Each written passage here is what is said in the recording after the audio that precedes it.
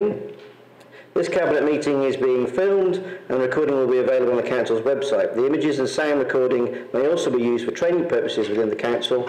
Anybody speaking that does not wish to be filmed should make themselves known to the camera operator, please. Thank you very much. Right, so moving on, we have a bumper agenda this evening. It's a game of two halves. We're looking at the impact of the current financial squeeze which is affecting the Council. Caused by inflation, rising demand for services, circumstances that are well beyond our control. Despite this, we have a very prudent set of management in place, and we've had that in place for the last 3 years. So I'd like to thank officers and Councillor Samuels for that exemplar record. We do have challenges ahead though, but we have a strong team in place and a strong track record of balancing the budget. As we move ahead with this work, we will make sure that sharing information is transparent. For example, last week we held 2 very good webinars which are available on YouTube. On the other hand, most of tonight's business is made up of really welcome reports, highlighting how we are delivering our priorities and moving ahead with significant projects to improve life for the residents of Bath and North East Somerset. We're looking at a really positive change to bring adult social care back in-house, essentially reversing the privatisation of this service. We're delivering truly affordable homes for local residents, including specialist housing for some of the most vulnerable in our society, and making plans to be a good landlord. We're moving ahead with improvements in transport and air quality, including funding to support sustainable transport schemes across the area and taking further action on the clean air zone. We're giving people a bigger say in finding ways to listen to a wider range of people in our society, and we're ambitious for the local economy. Driving regeneration for one of our key commercial areas in Bath, along with housing, jobs, energy efficiency, and the big anchor project, which is the Fashion Museum. This master plan follows high street regeneration projects across Bath and North East Somerset.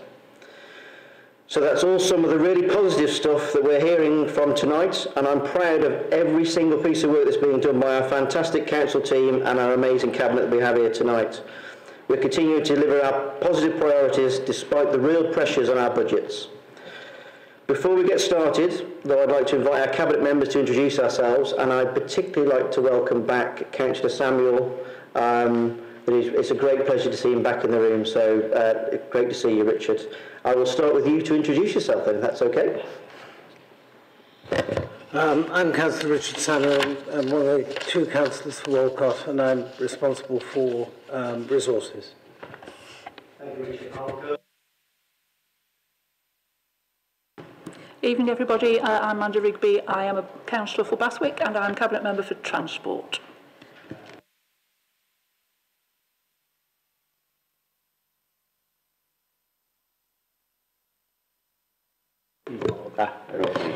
Dave Wood, Councillor for Mendip Ward, Cabinet Member for Neighbourhood Services. Mark Roper, Councillor for Newbridge, Cabinet Member for Economic Development, Regeneration and Growth. I'm Tom Davis, the other Councillor for Walcott Ward and Joint Cabinet Member for Adult Services and Council House Building. Thank you, Councillor Warren. Sarah Warren, Councillor for Bath Avon North Ward and Cabinet Lead for Climate Emergency and Sustainable Transport. Hi, I'm Alison Vaughan, Councillor for Widcombe and Lincoln Ward and Cabinet or Joint Cabinet Lead with Tom for Adult Services and Council House Building. Thank you, Alison. Councillor Merritt. Hello, I'm Dina Romero. I'm a councillor in Southdown and I'm Cabinet Member for Children, Young People and Communities. And last but not least, Councillor Tim Ball, Twitter Ward Councillor, Cabinet Member for Planning and Licensing. Brilliant, thank you, Tim. Right, we do have some formalities still. Emergency evacuation procedure. No, thank you.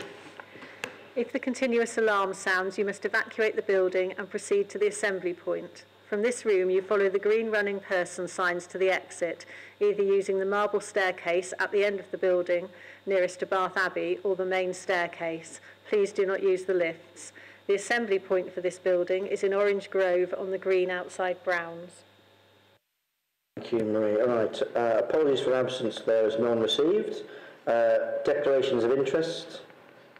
Councillor Davies. Yeah, Chair, I'd just like to record an interest in item the agenda item on the Valley Floor to Claverton Down cycle route, because I'm an employee of King Edward's School that's mentioned in the report. Okay. Duly noted. Yeah. Okay, thank you very much. Any other? Yes, Councillor Mayor.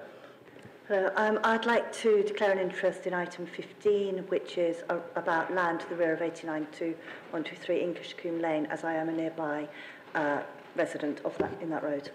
Duly noted. Thank you, Councillor Mayor. And I will be leaving for that item as well. Yes. Thank you very much. Okay, urgent business agreed by the Chair, there is none. So we'll move to item 6, which is questions from the public and councillors. There are 20 questions from councillors and 24 questions from the public, and I believe we have a supplementary question from Councillor Jackson. Councillor Jackson, the floor is... Have a supplementary question? Sorry, are you addressing me? Yes. I do beg your pardon. I wasn't fully plugged in. No, no problem. The floor is all yours.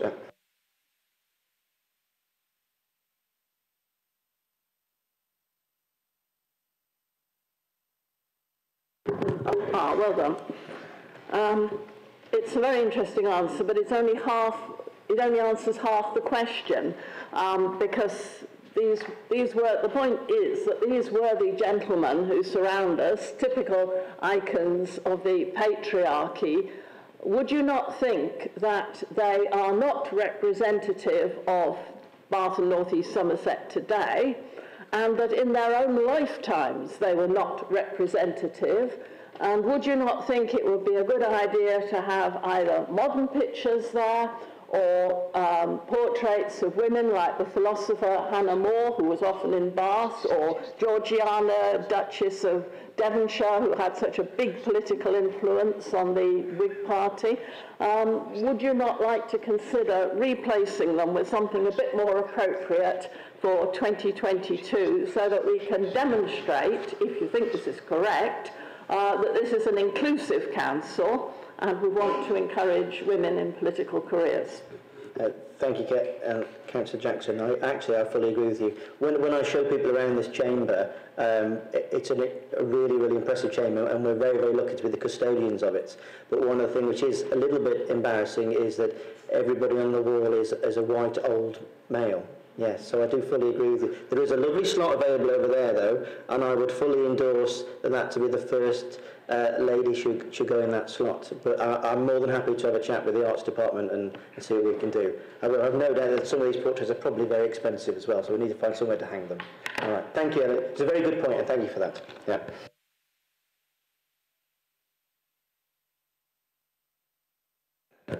Yes, Councillor Pritchard. Sorry. Yes, I would like a supplementary. Yeah, no problem. And it's with regard to the question to Councillor Alison Bourne, question 12. And in her reply, she actually states, the council will maintain robust discharge arrangements that support the wider health system, whether the services are provided in-house or not. So do I take it from that she's suggesting that she is responding positively to my suggested improvements in the approach she takes to bringing the services, adult social care, in-house?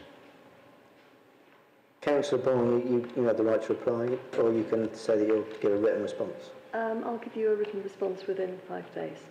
Thank you. Thank you, Pritchard, for the supplementary. And there are no other supplementary. There aren't any other councillors in the room, are there now? Okay, brilliant. Thank you very much. Okay, moving on. Statements and petitions from the public and councillors. We'll move Mr. Baldwin, Chair of the Search Residents. Yes, the floor is all yours. Yes. No, the first person is not here, I'm afraid. So you're the opening act of the night. Emphasis on act, not opening, I hope, or maybe the other way around. Good evening. When I have spoken previously on the subject of livable neighbourhoods, it has been to encourage you not to waver in your and our aspirations for meaningful LNs within our community. The important word here is not livable, it's not even neighbourhoods, it's meaningful. Powers, I believe, have now been delegated to decide how best to prioritise and implement LN interventions within our local communities. subject to phased and effective public consultation. This important delegation of powers will be judged as being a success if it indeed turbocharges the implementation of at least one or two effective and substantial livable neighbourhoods. The introduction of relatively minor traffic management interventions, important though they are to their immediate local neighbourhoods, will not generate the far wider community and citywide benefits of a substantive livable neighbourhood, which is required to test and yes, perhaps challenge all the aspects and nuances of a fully fledged scheme. Cabinet, I am not one of those cynics who believe that as you edge towards next May's elections, you will merely initiate relatively minor traffic interventions in order to tick some notional manifesto box. As I have said before in this chamber, I believe you are all braver than that, and I am sure our officers are also braver in creating some meaningful LNs in our city. I can best speak of our own Cara neighbourhood, which has particular aspirations for an effective and meaningful LN. It is a community, contrary to some opinions, that reflects a very mixed and varied demographic and household profile. As a local neighbourhood and community, we represent a perfect example of where a substantive livable neighbourhood should be introduced. And against a background of likely worsening local government finances, our detailed concept would be in many respects relatively low cost. Value for money is a key element in our proposition. In the meantime, as a community, we did not sit by and expect our council to do everything for us. We have initiated and actually undertaken improvements to our area's public realm to commence the process of making our neighbourhood environment more livable and attractive, and by so doing, encouraging greater active mobility. That work continues. Within Cara's livable neighbourhood concept are significant benefits to the city as a whole. Our catchment area represents a key heritage zone, which is the next most popular visitor destination after the area immediately surrounding the Abbey and the pump rooms. Introducing livable neighbourhoods will improve our area for local residents and visitors alike and act as a catalyst for the needed regeneration of the Savile Row and Bartlett Street quarter. Cabinet, with powers being delegated to hopefully turbocharge the introduction of fully fledged LNs, let's ensure the mandate includes the introduction of at least some substantive, effective, but as I said earlier, really meaningful livable neighbourhoods. Our city deserves no less. Thank you for the extra time. No problem, Mr. Wynne. Thank you very much. And please thank Cara residents for all their hard work. Yeah, it's thank you. Definitely noticed it. Thank you very much. Thank you. Right, moving on to Mr. Grigsoni, please. You have 3 minutes when you're ready. Thank you, Councillor Guy. Title of my talk tonight is Changes of Direction in the Council. So, although things of greater concern to our country are obviously in play today, most especially with the change of our monarch and Russian-instigated war in Europe and the pressures those create in a post-pandemic country. But with these things in mind, we must surely do our utmost to work together where we can. I personally abhor polarisation in any areas of life and will always make my best efforts to find a sensible centre ground, and I truly hope we can do so in this and the next council. Within that, as some of you might be aware, I stand here now not as a genuinely very concerned citizen, but also a prospective councillor candidate for Western Ward, where I grew up.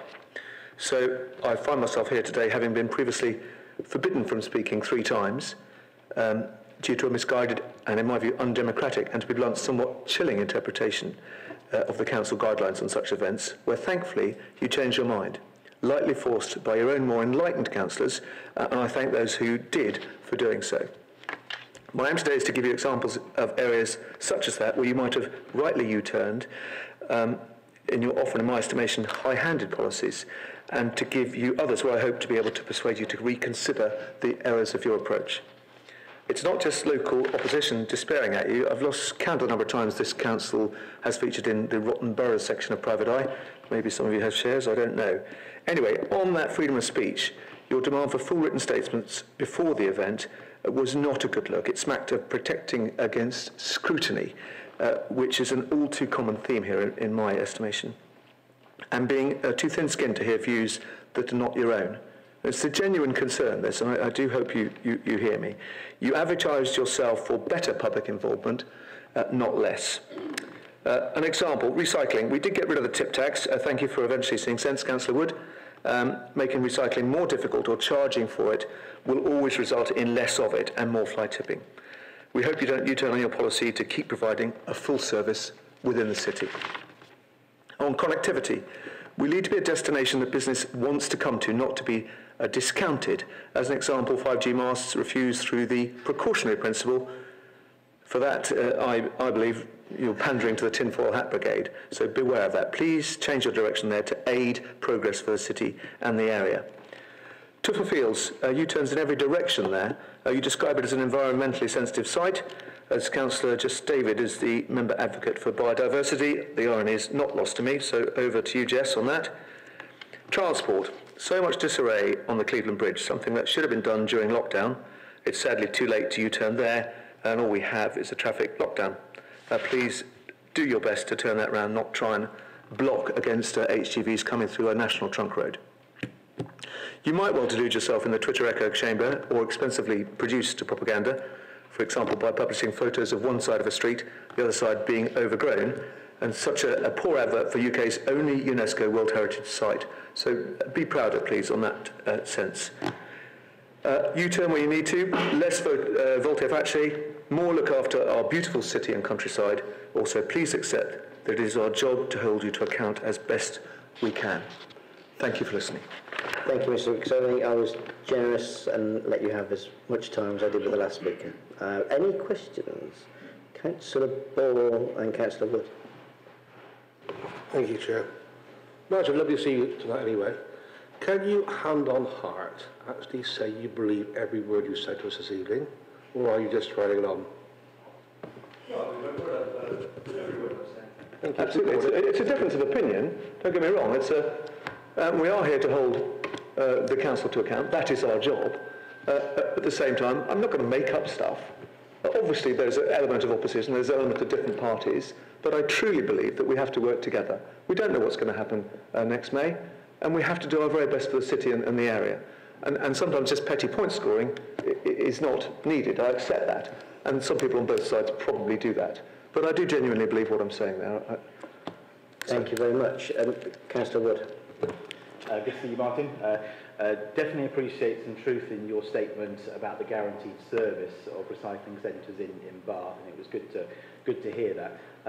Would you denounce the Conservative leaflets distributed in a number of wards in Bath, which say the opposite that you said, and actually tell a lie about the closure of Midland Road, saying it's imminent, whereas there is no imminent closure of Midland Road, and as you said in your speech, there is no gap in provision at any point for a recycling centre? Well, as I said, thank you, Councillor Wood. As I said in my short talk there, it's more a concern that much as the Keynsham tip, and I know the tips very well, I go down there quite a lot myself, I would make a point that I often when I go down to Midland Road, it's empty.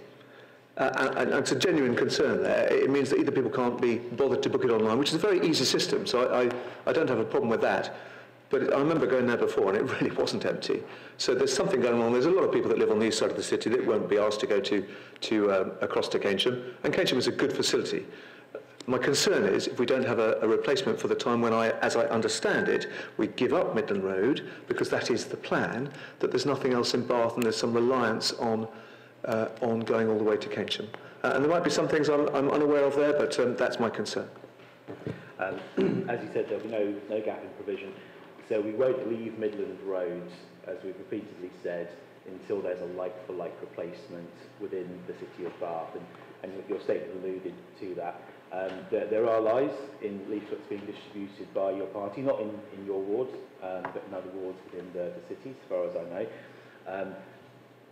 Will you deplore those and call for those to stop being distributed? That's my main question. Okay, well, if you give me an example of that and it shows that to be an untruth or an unfair accusation, I will do my utmost to change that. Obviously, within that, I understand that there were negotiations about odd down. I don't know where they are. We're not in the council. It's up to you to advertise them. And all I would genuinely ask for is to not be afraid of scrutiny and being pushed, because together we can get the best thing for our city and indeed area. It's not just Bath, it's North East Somerset. So I understand there are some difficulties there, and I understand that there are some dates set down for Midland Road which might make it difficult because we don't know what's happening up the road. If that is your genuine aim, then I would fully support you in that. Thank you, Councillor. Thank you, Martin, for your questions and speech. So moving on to Dr. Leach next.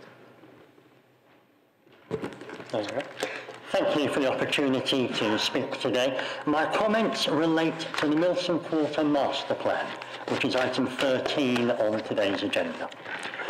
For a long time, there has been a need for a safe way for pedestrians to cross Lansdowne Road at its southern extremity, to get from the western side of the Parapon to the southern side of George Street.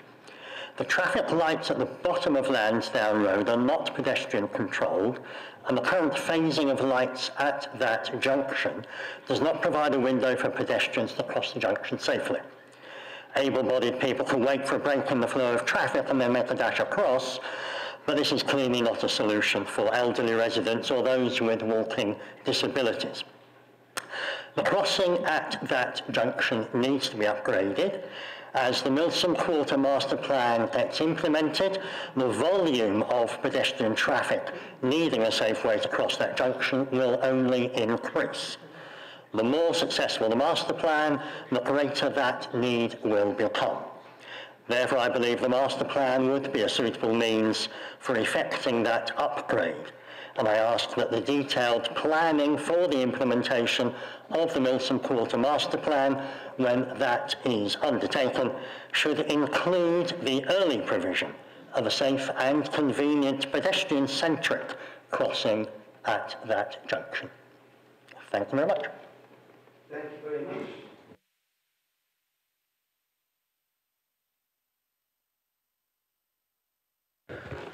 Thank you, John. Would you agree with me that, as I've done over the last few months, that pushing a pram with a small child in it, you take your life and your child's life in their hands when you are trying to cross that junction, because not only do you have to drop down nearly a metre from the high pavement in Lansdowne Road, but you also have no sight line on vehicles coming round the corner from Lansdowne Road because it is so dangerous. So would you agree with me that this should be a very high priority for the council within the City Region Sustainable Transport Settlement for improvement to that junction?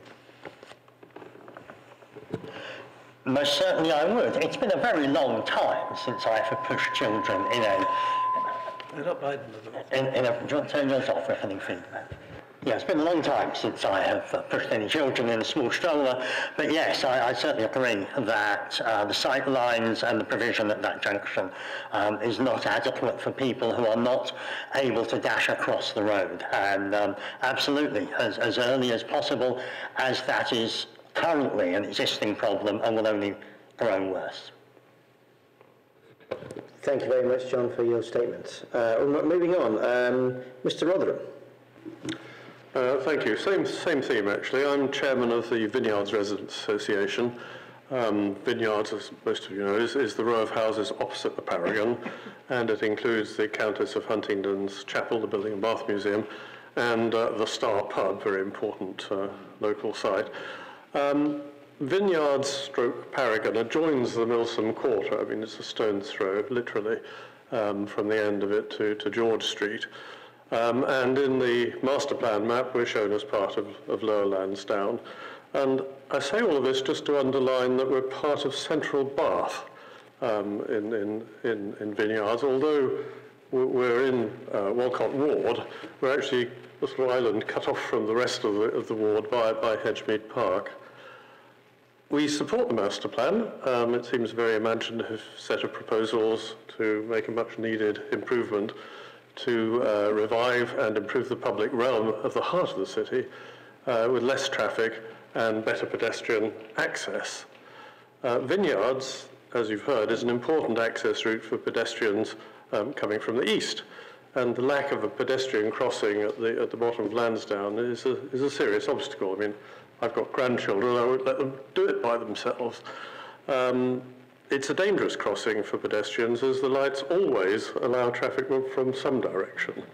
There's never an actual safe place to spot. You have to find your moment in a gap in the traffic and get across. So I'd strongly support the aim of including this pedestrian crossing within the context of the Milsom Street master plan. Milsom Quarter basically, if it happens, when it happens, will be a livable neighbourhood. That's something we want for Vineyards, Paragon as well, where there's 500 odd people live along Vineyards and Paragon. The pedestrian crossing would be part of the livable neighbourhoods process. We're pleased that some other measures that we've talked about in the past to calm and reduce traffic have been taken up. For example, Sunday parking control and the 20-mile-an-hour limit, which is being put in place at the moment. That's great. We've long urged the council to reduce on-street meter parking in the central zone, basically to reduce the amount of traffic going into and driving around the circus area and indeed past us. And we've also proposed resident-only parking bays on Paragon as a traffic calming measure. That would enable the installation of EV charging points and also bicycle storage areas on Paragon. And it's particularly important for Paragon because most of it's in flats and people have got nowhere to store bikes, so people don't cycle even if they want to. It would help residents and also, in our view, eminently in line with the aim of reducing traffic for net zero. That's all. I thought I would leave to another day the issue of having a main road going through the middle of the Milsom Quarter and indeed the World Heritage Site. Thank you. Thank you, Mr. Rotherham. Any questions? No. Thank you very much. Oh, sorry, Councillor Roper. Thank you for your statement, Mr. Rotherham. Would you care to meet with me at some point in the immediate future to discuss these issues, as I'm the Cabinet member with responsibility for this particular project? Yes, I'd be very glad to. I'll leave my details with you. Set my meeting. Thank you. Splendid. Thank you very much. Right, moving on. Mr. Bentley. Thank you, Chair.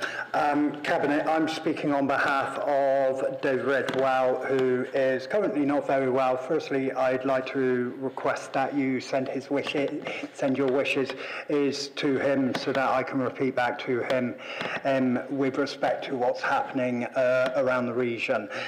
The problem of public transport is obviously not a matter that Bath Council have determining powers on, but as I know Kevin is additionally in a responsible position within WECA, I am raising the issue about cross-border public transport provision affecting both the area where I live in Bristol and across here into Bath and North East Somerset, and also additionally on the corridor of routes leading up into South Gloucestershire and across the border from WECA into Gloucestershire proper.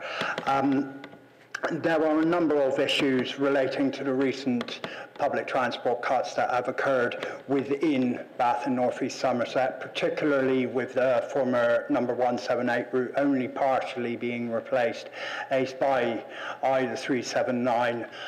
I am aware from the previous meeting held of the Joint Committee at WECA that there are already steps taking place to get licence provision at that level for services to Poulton, Radstock and Midsummer Norton, which do need to be reflected and which will give those people connectivity not only to Bath but also into South and East Bristol, and which have been heavily cut and which has created a significant public transport black hole affecting a large number of very isolated communities within that region. I would like to emphasise the point that these areas are areas I myself have previously lived in. I am a former resident of Wansdyke constituency. Myself and I additionally also lived in the South Bristol corridor around Whitchurch Village. It's close to Stockwood, but on your side of the border. These issues are affecting not just Bath and North East Somerset, they are also affecting South Gloucestershire, and they're also affecting the area I live in within inner city Bristol in St Paul's. These are issues which are blighting some of the most deprived people in our regions, people who cannot afford to drive cars, and it's even less affordable both here in Bath, and it very soon will be in Bristol too, with the soon to be happening introduction of our own clean air zone. And I want to raise the point that Bath does have a role to play within WECA, and I would like you to ensure that all steps are taken with respect to us having an effective public transport provision across this region. Thank you very much, Cabinet. Thank you very much, Robert. Any questions, Robert? Yeah. Councillor Ball. Yes, can you please send our best wishes back to David? He's been well known in this chamber many years. He's come here unwell quite often, and we do know he travels by public transport everywhere. I used to dread taking caught on a train back from West Midlands several times because he would talk to me all the way back. But we do respect the work he's done, and he even emailed us yesterday. We're sick now. We do appreciate his work. Will you please give my best wishes? Yes, of course I will. I will follow up this with a conversation with him later this evening or tomorrow. Thank you, Robert. Yes, definitely pass on our best wishes to David, and thank you for that. Okay, and next we have Saskia. Hello, good evening. My name is Saskia Heltjes. About a year ago, I gave a statement at full council, and my message at the time was one of hope and a call to be bold. I asked the council to stick to their mandate and to deliver the safe cycling routes they promised to school children. As bicycle mayor of Bath and as a mum, I'm very disappointed by the outcome of the citizens panel on active travel. I'm disappointed about the fact you called for a citizens panel in the first place. It is your duty as elected representatives to make decisions in everyone's best interests. The citizens panel didn't have the same expertise and knowledge as you do. From the panel's report, it seems that members of the panel were not educated about government's guidelines, including cycle infrastructure design guidance LTN 120 and gear change, for example. I believe this knowledge was essential to be able to make an informed decision about active travel schemes. As an aside, I also believe it was the wrong decision to exclude secondary school children to take part in the citizens panel. A 16-year-old could have taken part in the process and would have offered a different viewpoint from all the participants. This is especially important because this citizens panel was about an active travel route to secondary schools. Prioritising active travel infrastructure on flat routes only doesn't make any sense because we all know many places can't be reached without going up a hill in Bath. For example, most of Bath's secondary schools are located on hills. The citizens panel is supposed to be about guiding principles for active travel design and about deciding which route would be best for an active travel route to Cleverton Down. I won't be commenting on the guiding principles, but there was no recommendation on which route would be best. Instead, one of the recommendations discussed tonight is for a future project to revisit all options for traffic reduction from the valley floor to Cleverton Down. This will set us back years. We don't have time for this. This will set us back even further than when we were after the bus gate on North Road wasn't installed as a trial. Children are unsafe cycling up that hill now. Parents are not letting their children cycle to school now because they believe it is unsafe for them to cycle. Children are being driven to school now, and children will still be driven to school in 2 years' time, 5 years' time, 8 years' time, when it is 2030. The year when the council wants to see a 24 reduction in road miles driven, and the year my 7-year-old will be sitting her GCSEs exams. To reach this reduction in driving, we will have to enable people to change the way they travel for short journeys. We need to make it as inviting as we can for people to take this step. I very much welcome the council introducing 20 miles per hour speed limits on all 3 routes up to Cleverton Down. The only way to create a safe active travel route between the city centre and the Cleverton Down is to introduce a model filter on one of the roads going up the hill. Please don't postpone this any longer. Thank you, Saskia, for your comments. Any questions? No? Thank you very much. Right, move on to Councillor Furze, please. Thank you very much, Mr. Chairman. My first question is about the Jiangxi Province and Jingdezhen City Friendship Agreement. In view of the UN report released on the 1st September on human rights concerns in the Xinjiang Uyghur region in China, surely it's time we ceased our friendship agreement with this province. The creation of such a friendship agreement with Jiangxi, approximately 45 million people, several years ago, was at a time when the PRC was considered to be respecting the freedoms of its people, respecting the international agreements in Hong Kong, and not showing any aggression in the region. However, over time, we have seen our agreement in place. There has been political suppression and breaking of the international agreements in Hong Kong, expansionism in the South China Sea, serious military threats at democratic Taiwan, and now the United Nations report on human rights abuses with the Uyghur population, specifically in Xinjiang region. Furthermore, at a local level, there has been no news of this friendship agreement from either the Cabinet or Council officers for a long time, and no known economic benefit to Bath and North East Somerset. In my correspondence with Council directors and economic development officers recently, they have confirmed that there hasn't been any involvement in this for about 6 to 7 years, since John Wilkinson was head of economic development, so there is no value or benefit in the relationship anyway to us. So on the face of it, it would appear to be defunct, and retaining such an agreement gives tacit support to Jiangxi Province and therefore the Chinese Communist Party and its human rights abuses of Uyghurs, oppression of Hong Kong, and threats to democratic Taiwan.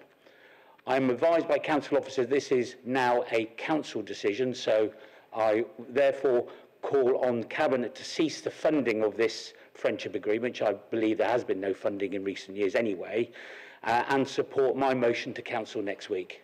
Thank you very much, Chairman. Thank you, Councillor Furze. Any questions for Councillor Furze? No. I would like to say I fully agree with the statement that you've made, Councillor Furze, and I look forward to you bringing it up as a motion at full council next week. Thank you very much. Thank you. And I've got my second question here. Apologies for two for the price of one. Save our railway ticket offices. Earlier this year, the government amended its guidance to train operators regarding ticket offices. Therefore, all of England's 980 staffed rail ticket offices could be under threat of closure following comments from the then Transport Minister, Grant Shapps, and the Railway Delivery Group that represents train operators. 12% of all rail tickets in England are still purchased at staffed ticket offices. Ticket office closure will disproportionately affect elderly and disabled residents alongside those who may not know how to select the most appropriate journey options to keep the fare prices down. We've all had difficulty in selecting a rail ticket, I'm sure. Even the elderly who do not use the internet, many of the elderly who do use the internet, many are not confident about making payments online. So although they can select and work out what they're doing, they won't necessarily use their credit cards online, which is understandable. Age UK estimate that 3 million elderly people in the UK do not have access to the internet, and many more do not have a mobile device. Ticket office staff at Bath are employed by GWR Trains, and the very existence of this ticket office in Bath is under threat. I therefore ask Cabinet to raise the following concerns with the new Secretary of State, and I've had to cross a few out here, Mr. Chairman, since I first brought this up, because it was Grant Shapps when I first wrote it. When I was due here last month, it was meant to be Anne-Marie Trevelyan, but now it's Mark Harper, who's just down the road in the Forest of Dean. But we need to keep up with this, because if we don't act quickly, we'll be writing to the wrong person and our local MPs. So, to the effect that not all residents are able to use station ticket machines or have the means to book a ticket in advance, and not all who do use the internet are not confident about making payments online. Complicated journeys involving connections are likely to require human assistance to ensure customers purchase the most appropriate and cheapest tickets and do not incur penalties for misbooked tickets. I think that is a big issue. And closure of our ticket office will disproportionately affect the elderly and disabled. And Bath Railway Station, with approximately 6 million passengers in a normal year, serves not only its residents but a vast number of foreign visitors, and this is one of their primary interfaces with the UK public transport system. Thank you very much. Okay, thank you, Councillor Furze. Councillor Ball. Yes, thank you, Councillor Burns. Can you be confident enough that the Cabinet member in post at the moment will be there long enough to answer the question? I'm sure the Cabinet member will be in post long enough. The Secretary of State, I don't know. The jury's still out on that one. Get Councillor Rigby, please. Thank you. Would you agree with me, Councillor Furrs, that it's not just about the selling of tickets that make a ticket office really valuable? It's about the fact that they can help if there's a medical emergency, they can help, as you say, be the first interface with people when we've got Big Bath rugby matches as an example. Their role is being a human interface, so it's not just about the transactional ticket, that what we actually don't want to lose is the fact that as a tourist city, and also for our own residents, that we have that capacity to react in a human way when events don't necessarily go as planned. I totally agree with that, and the human interface is more than somebody standing by the ticket machine, which is my fear that GWR or the other train operators will say, oh, we've got a human dealing with the public at ticket machines, because we all know when we've got complicated journeys, you know, and I have many complicated journeys, that I want to get the right connection, the right ticket, go via the right routes to break the journeys when I want to do. And a ticket machine, no matter how the human interface person standing there helping you, it just won't do that. So I agree with you. Thank you very much. Thank you very much, Councillor Furrs. I will happily write to the Secretary of State. I have put Mark's name down in pencil, though, just in case. Yeah. Thank you very much. Yes, thank you, Chairman. Cabinet, following a previous approach made to you this evening, I very appropriately address you tonight with serious concerns about the future of waste and recycling services in Baines.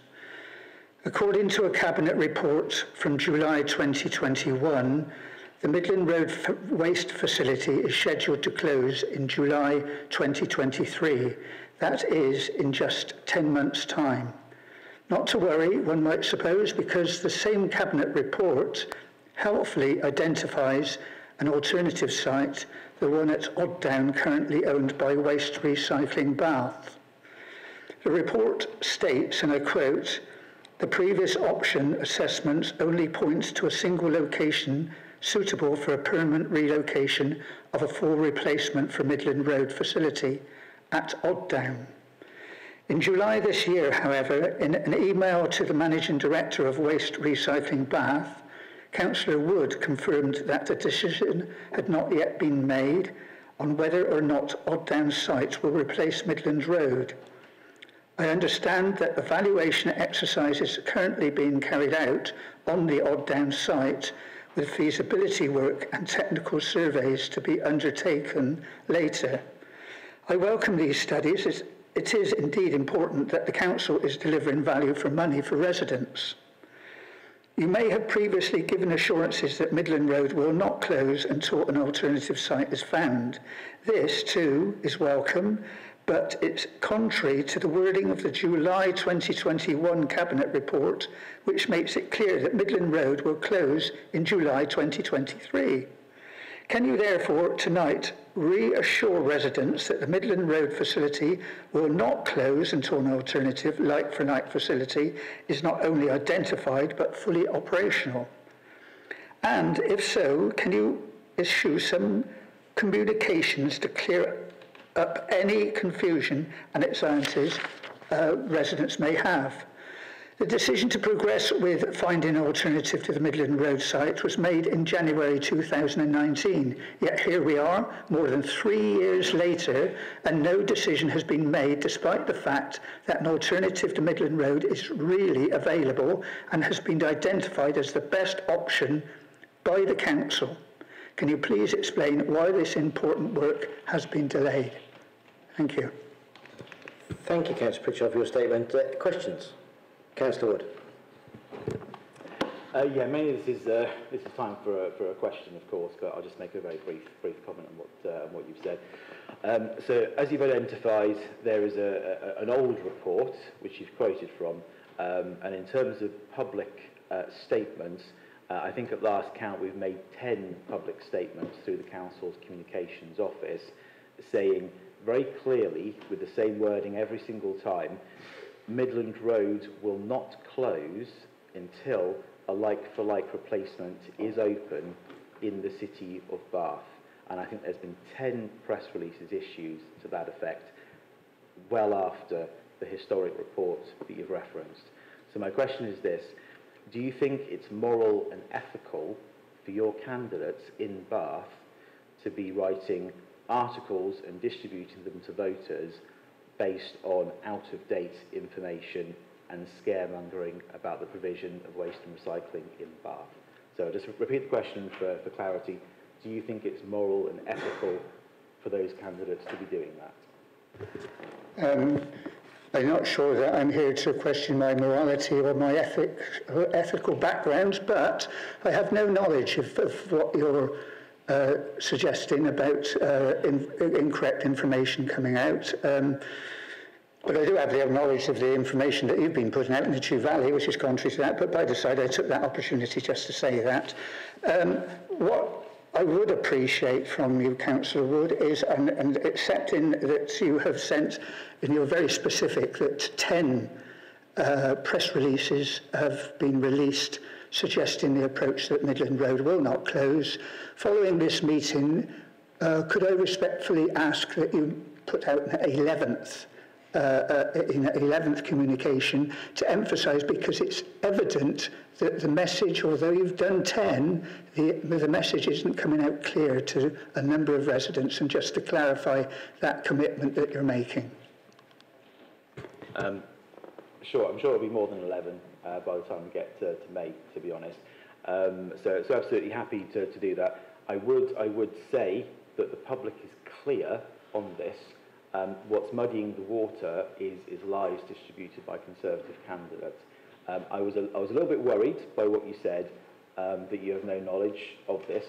There are candidates for Bath and North East Somerset Council for the Conservative Party distributing promises, pledges across Bath that the leader of the Conservatives in Bath and North East Somerset has no knowledge of. That worries me. And will you take that up on my behalf, please?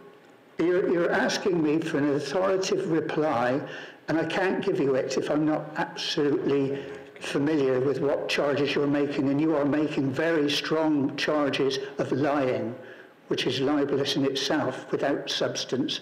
I would need to go and check back on that to make sure there is qualification in the charges that you're making.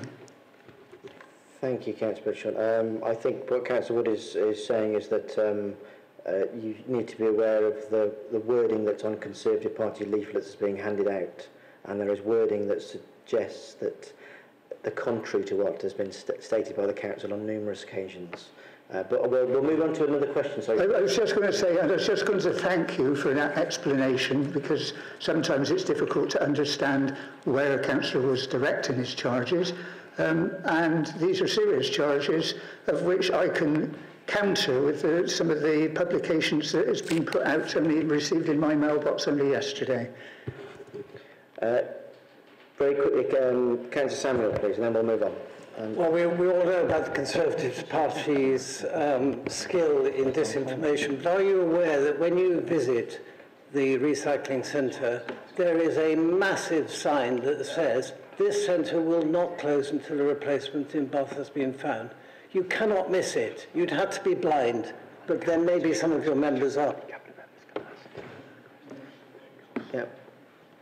Okay. I'm aware Councillor Jackson is asking to ask a question. Unfortunately, Councillor Jackson has been given advice that only Cabinet members can ask questions of people who are making statements, so I apologise for that. But those are the rules. Yeah. I'm afraid it wasn't really to do directly with the question, Chair, but to do with the fact that the marketing department has put out a statement which is not accurate, so possibly Councillor Pritchard was right to be sceptical. This statement came out at the beginning of the week and omits the Remembrance Day celebrations in Radstock and Westfield, and this is very serious, and I would hope, Chair, you would want to apologise for what marketing and comms have done, and that, of course, then puts a question mark over all the other statements they put out. But thank you very much. Thank you very much. So we did digress there. Okay, we'll move on. Thank you very much for your statement, Councillor Pritchard. Moving on to Councillor David. Yes. Over to you. Thank you. So my statement is with regard to the development update on land to the rear of 189 to 123 English Combe Lane in Moorlands Ward. This site has a long history of proposed developments, and Cabinet will be aware of the concerns that have been raised by community members and myself about this site. I am grateful that the previous plans for this site were scrapped. These relied on an untested scheme to recreate and translocate habitat on a separate site which was unrelated to the field or local community. This green field is part of a wider stretch of green space that runs from Bloomfield Road towards Rush Hill in the Green Belt. The wider area includes woodland as well as the property of Sturtingale Farm in Odddown, and this green corridor is an important asset both to the character of the city as well as a home for wildlife. I want to put on record that I and a number of residents have strong concerns over the appropriateness of this site for any development. We are concerned about the ecological features of the site, species and habitats, but also the impact of any development on the local springs and land stability. These are all features of the site before the specifics of any design or access arrangements are considered. I know these issues are familiar to Cabinet members, and I want to thank Councillor Tom Davies, Councillor Kevin Guy and Councillor Dina Romero for the time they have taken to speak with and listen to residents about this site. Over the last 6 or 7 months, Councillor Tom Davies has met twice with residents to discuss the background and business case to these current proposals, and I am very grateful for his openness and honesty. The paper ahead of you later this evening proposes to allocate a substantial sum of money to further project work and investigations on the site. My ask of you this evening, on behalf of residents, is that the administration continues with the open approach that it has shown so far and provides details of the scope and focus of the technical studies that will be carried out to assess the site, and shares the findings and engages with residents before a decision is made to proceed to draw up a planning application. And furthermore, if the findings of these technical surveys and studies suggest that development is inappropriate for any reason, whether environmental or financial, remove this plan as an allocated site from the housing development in the current local plan. I note that the paper includes a reference to the Building with Nature standards, and I welcome this, as any development should seek to protect and enhance green infrastructure. The Building with Nature standards framework provides a basis for good development and a means for independent assessment separate from the council, and I hope that this is something we will look at applying more widely in the next local plan. Thank you. Thank you very much, Councillor. Questions? Yes, Councillor Davies. Thank you, and thank you, Councillor David, for your statement. Councillor David, you've done a huge amount to date to represent your residents who have got concerns about this site, as you yourself share in a number of areas. Are you happy, as we go forward in line with the paper later on today's suggestions, are you happy to continue to be the main point of contact for the council to represent those local residents who have concerns on the site as we go forward? Yes, of course, yeah. Thank you. Brilliant. Thank you very much, Jess. Thank you. Okay, that concludes that section of the meeting. So we'll move on to the minutes of the previous meeting. I invite Cabinet members to say they are a true record of the previous meeting. A show of hands if they're a true record, please. Good, I'll sign them now. Yeah.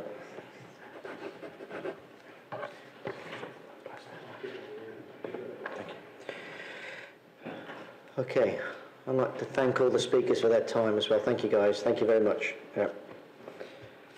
Right, item number 9, consideration of single member items, and I've requested there are none.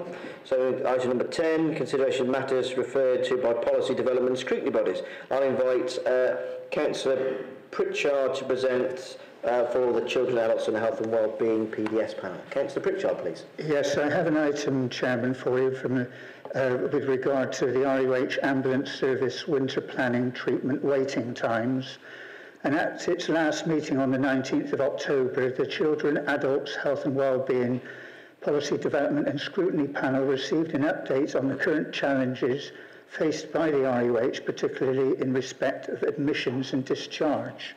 Members were told that the situation is extremely complex with no obvious single solution.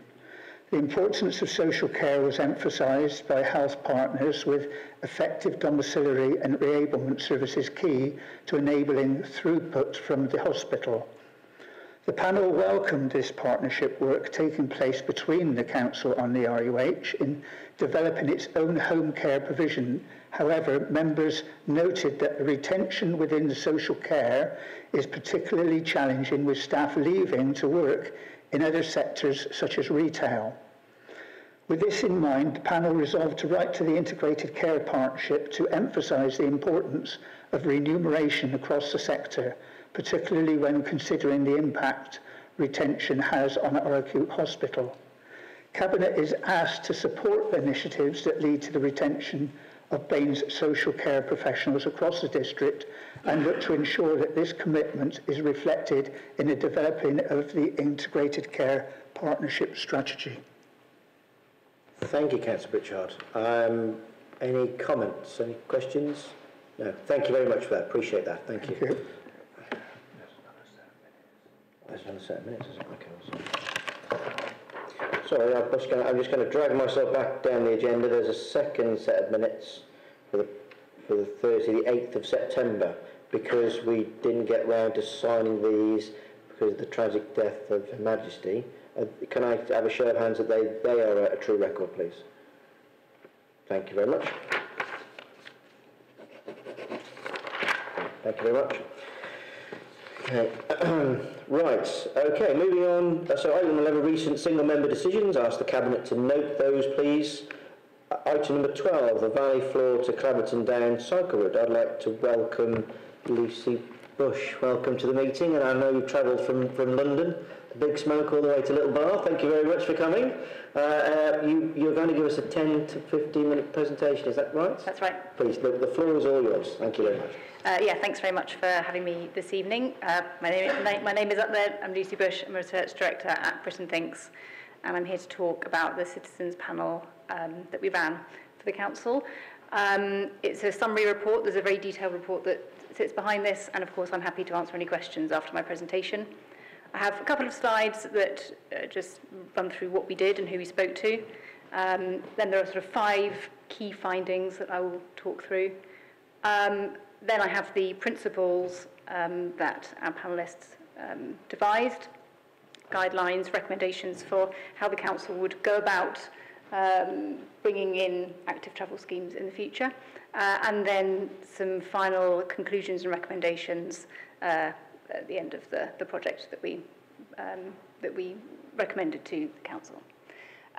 So we were commissioned to run an exercise in deliberative engagement or deliberative consultation around the topic of active travel schemes in this area. We did talk about some specific locations, but we didn't ask participants to rate specific schemes against one another or vote in any kind of hard and fast way. But we did talk about the Claverton Down area, and there were some specific views on bringing in active travel schemes in that area. If you can move on to the next slide, please. Thank you. This is an overview of what we did. Lots of words on there. I'll talk through the process. Before we actually started the deliberative engagement, we conducted a call for evidence. This was hosted by ourselves at Britain Thinks, but marketed and publicised by the council. And the idea was to ensure that a wider audience, residents, local groups, businesses were able to share their views and put them forward at the very start of the process. There were sort of 4 questions that we put out in the call for evidence, and 733 responses were collected. They were thematically analysed, and we fed some of those views into the panel for their review. In terms of the deliberative engagement itself, it was all conducted remotely.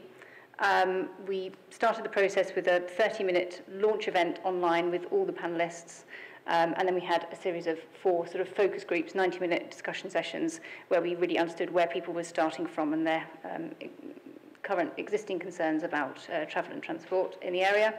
We supplemented that with some in-depth telephone interviews, 3 of those with harder to reach residents. They were defined as people who might find it difficult to take part in an online engagement, or perhaps find it difficult for other reasons to take part in a group discussion. And they ran alongside the kind of the field work throughout. That was the initial sort of launch and the initial discussion groups. We then onboarded everybody onto an online community platform, or sort of a digital platform, which is a closed platform. It's not publicly open. In that space, we shared some information with the panellists. We gave them some time and space to reflect on their views and think about various options for active travel. And then the most sort of substantive part of the programme is when we brought those participants into deliberation sessions. So these are slightly longer groups where we asked people to reflect on the things that they had been shown and learned about on the online community platform, and were given the opportunity to weigh up in discussion with others their views on some of those issues. So that's sort of an overview of the methodology.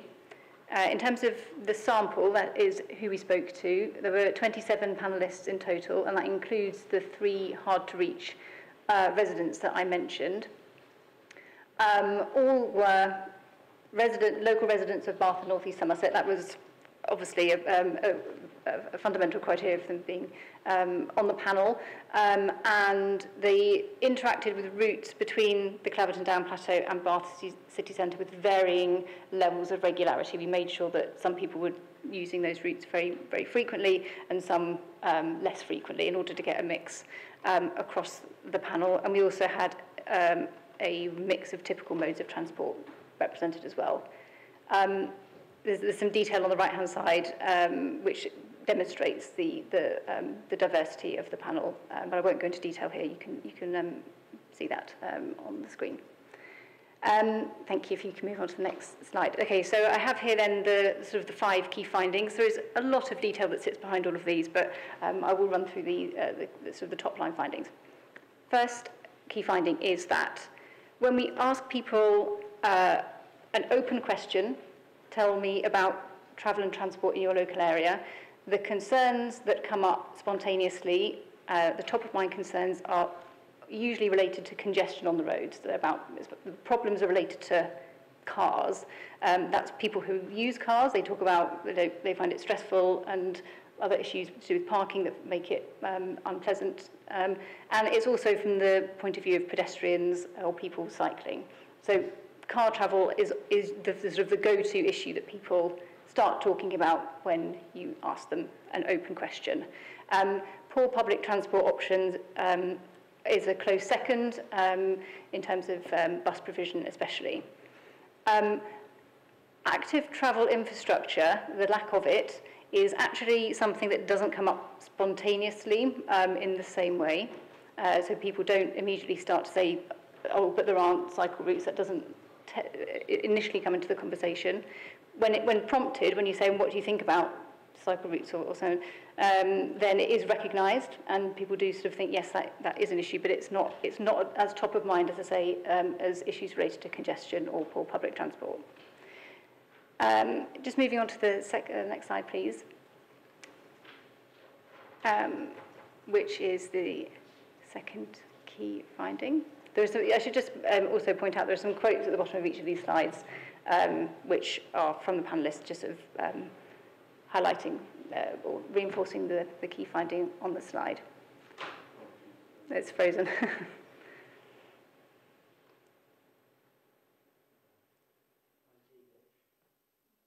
I'm trying to remember what the second one is. Carry on talking as if we were on the next one. Yes, I'm just trying to remember what the second key finding is. Residents are broadly positive about active travel? Yes, okay, yeah. So the starting point is that people don't think about active travel. Then, building on from that, we found that our panellists were very open to active travel and are positive about its benefits. They're usually looking at it through the lens, a personal lens, that is... oh, thank you so much. Thank you. Yes, that's perfect, thank you. they're usually thinking about it through a personal lens, that is mental or physical health benefits, environmental benefits in terms of reduced air pollution.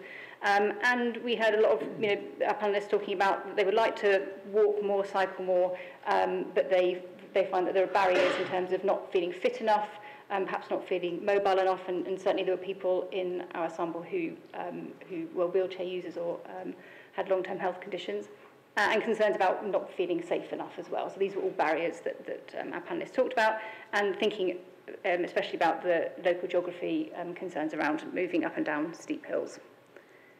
I can't, if you just want, yeah, move on to the next slide, thanks. So we found that residents were also broadly positive about bringing in some specific active travel interventions in the area. We tested ideas like improving pedestrian crossings, bringing in more bicycle parking facilities, those types of ideas. And there is warmth and openness to them, and people can see the benefits to their local area. However, there are also sticking points about the impact that those types of schemes would have on motorists in terms of making space on the road. That is a part of the conversation. People say, yes, I like that idea, but I also am concerned that it would have an impact on my ability to park near where I live, for example. We weren't able to resolve that contradiction through this discussion. The fourth key finding here, so this is in relation to the active travel schemes in the Claverton Down area. There essentially were concerns about the council being able to encourage someone like them, they're thinking about it from their perspective, to travel up and down such a steep hill. And they look at that gradient and they say it feels too steep for people of sort of normal levels of fitness to use on a regular basis. They're worried about the idea that they would sort of, they would not be able to manage that. That's the starting point. However, there is evidence to suggest that the residents do support an active travel route up one of the roads on the hill. As I say, we didn't pit the ideas against one another or ask them to vote in a hard and fast way, but when they're looking at that area and they're thinking about the fact there are 3 roads there, they do say that yes, I would support an active travel route on one of those roads to make it feel safer and to encourage people to cycle there. And they also talked about provision of e-bikes. There's a quote on the bottom there which actually is talking about an e-bike hire scheme or something where you wouldn't have to purchase an e-bike yourself, that they felt would make travelling up steep hills much easier and more achievable for normal people. That's in sort of inverted commas. Okay, so those are the 5 key findings. What I have here, and in fact you can move on to the next slide, are the 4 residents' principles that they devised to sort of guide or inform decision-making on active travel schemes. There's details sitting behind these in the full report, but essentially they are, firstly, to offer an easy and appealing alternative to short car journeys. Our panellists wanted those active travel schemes, such as cycling routes, to be an easy replacement for a car journey, either ones that there are lots of short car journeys happening along that route, or that they could imagine very easily, as easily as possible, swapping out a car journey for a walk or a cycle. And that's where the kind of the preference for a flat road came in. Secondly, having clear and effective safety features. This was especially important for our panellists who are not currently cyclists and found the idea of cycling on the roads very daunting. They would like to make sure that anything brought in would ensure their safety and have safety features. The third principle is about being connected and integrated into the wider transport network in terms of making sure that cycling routes don't just stop and you have to dismount, and that you're able to sort of get onto a bus or get onto public transport from walking or from your bike. Fourth and final principle here is being careful not to disadvantage those who can't easily choose active travel.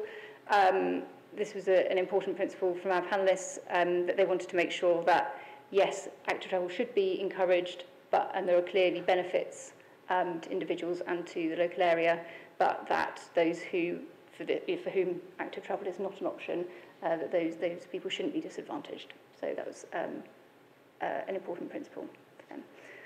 Okay, final conclusions and recommendations that we made out of the back of this exercise.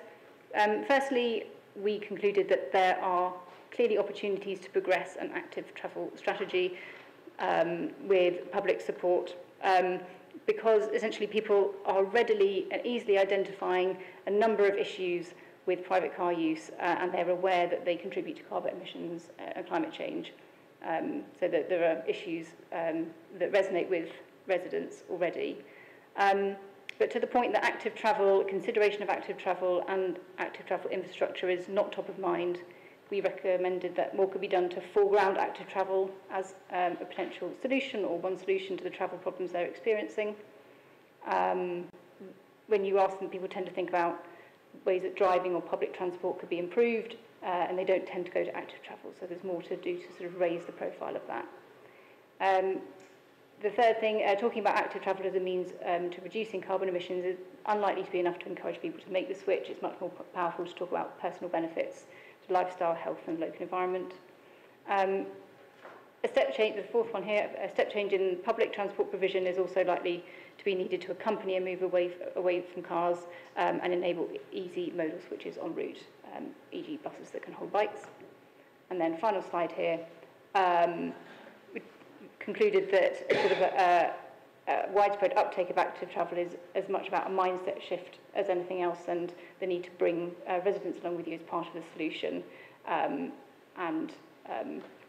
Just flagging that basically debates, we were unsurprisingly unable to resolve debates about road space, but able to sort of flesh those out a little bit. The sixth point here is about just the need to proactively support and reassure those who are anxious, scared or less able or unable to travel actively. We found that personal ambivalence or a feeling of being excluded actually can lead to anger and rejection, even if there are personal benefits to be had. And yeah, it felt like that was an important conclusion to draw out from this. And then finally, many in our panel certainly were open to travelling more actively, but really nervous about doing so, especially around cycling. And there's the infrastructure that's required and the safety features that are required are asked for or called for by the panellists in order to sort of to help them make that first step and to encourage them to travel more actively. That's the final slide. Brilliant, thank you very much, Lucy. I'm open up for questions. We have time for 4 questions. But it's really interesting. So, as a councillor, you often get the views of people that are very, very engaged in particular topics, and they have very strong opinions on them. So it's really interesting to find out the opinions of people who are not particularly wrapped up with the topic. So thank you for that. It's very interesting. Open up for questions. I've got Councillor Romero first, and then Councillor Warren. Yeah. Thank you, and thank you for the work that you have done on this and for talking us through that so clearly. I just wondered what your thoughts were about the inclusion of the voice of children in this type of exercise, and whether either a separate piece of work should be done so that this is fully reflective of all of the users of those routes going from the valley floor up to Cleverton Down. I think that including the voices of young people and children would be really valuable and is very important. They are also potential users of active travel, and I think they would have an important contribution to make. Running a deliberative engagement programme like this with younger people requires a slightly different approach. I mean, firstly, it's quite difficult to mix up groups of younger people and adults into group discussions, so you'd have to sort of run separate research. And within this particular budget, we focused on the adult population as a kind of a starting point. And I think that was a sensible and right decision to get a good, robust readout from a representative group of adults. Having said that, I do agree with you that there would be much value in speaking to younger people and children. Thank you so much, Lucy, for all your work and for coming to tell us about it this evening. I just wondered how you think using an approach like this, how it adds to or differs from more traditional council approaches, like using, quantitative methods or, our traditional sort of surveys. Yeah, I think there are probably two key things, and Kevin, you picked up on one, which is that in this approach, you actually speak to a group of people who have no particular vested interest or axe to grind, or they've perhaps never even thought about this thing before.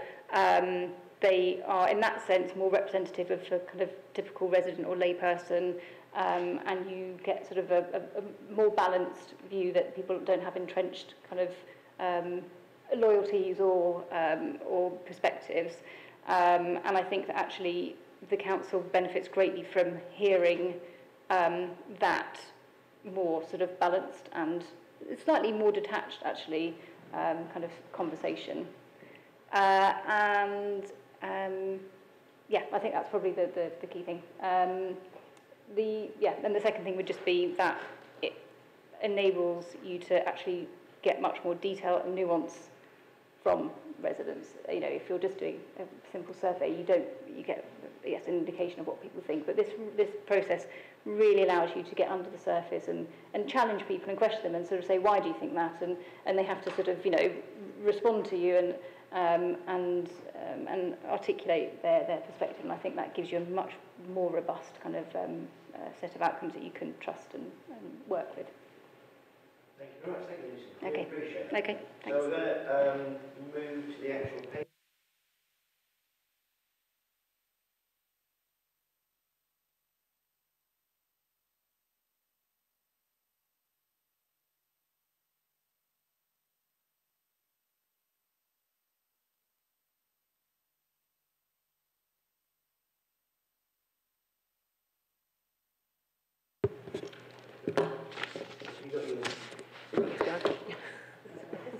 Luckily it's on paper.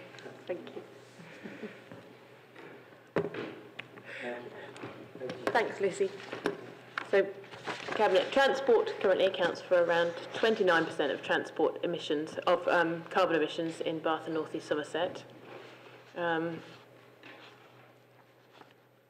Ensuring the transport network can enable residents to move to more sustainable modes of transport is an essential part of our journey to net zero strategy. A move to more active travel modes will reduce congestion and pollution in our district, as well as improving public health through increasing physical activity as we build it into our daily routines. As our first venture into deliberative democracy in Bath and North East Somerset, this groundbreaking piece of work provides the most detailed assessment yet of the considered views of active travel and of active travel infrastructure of a representative group of our residents, as we've heard. It gives us a snapshot of what our communities think right now about how best to balance the interests of different users of our roads. And it gives us important information about where we need to focus our communication and public engagement efforts to best support the changes in travel culture that we aim to facilitate. I think the findings can give us a lot of confidence as a Cabinet that when we ask ordinary people, they agree that we should improve cycle and walking infrastructure, both for environmental but more importantly for health reasons, but also that we need to do more to engage them in the fact that active travel is part of the solution to congestion, as well as to introduce more of them to the transformative nature of e-bikes and e-scooters in tackling our hills.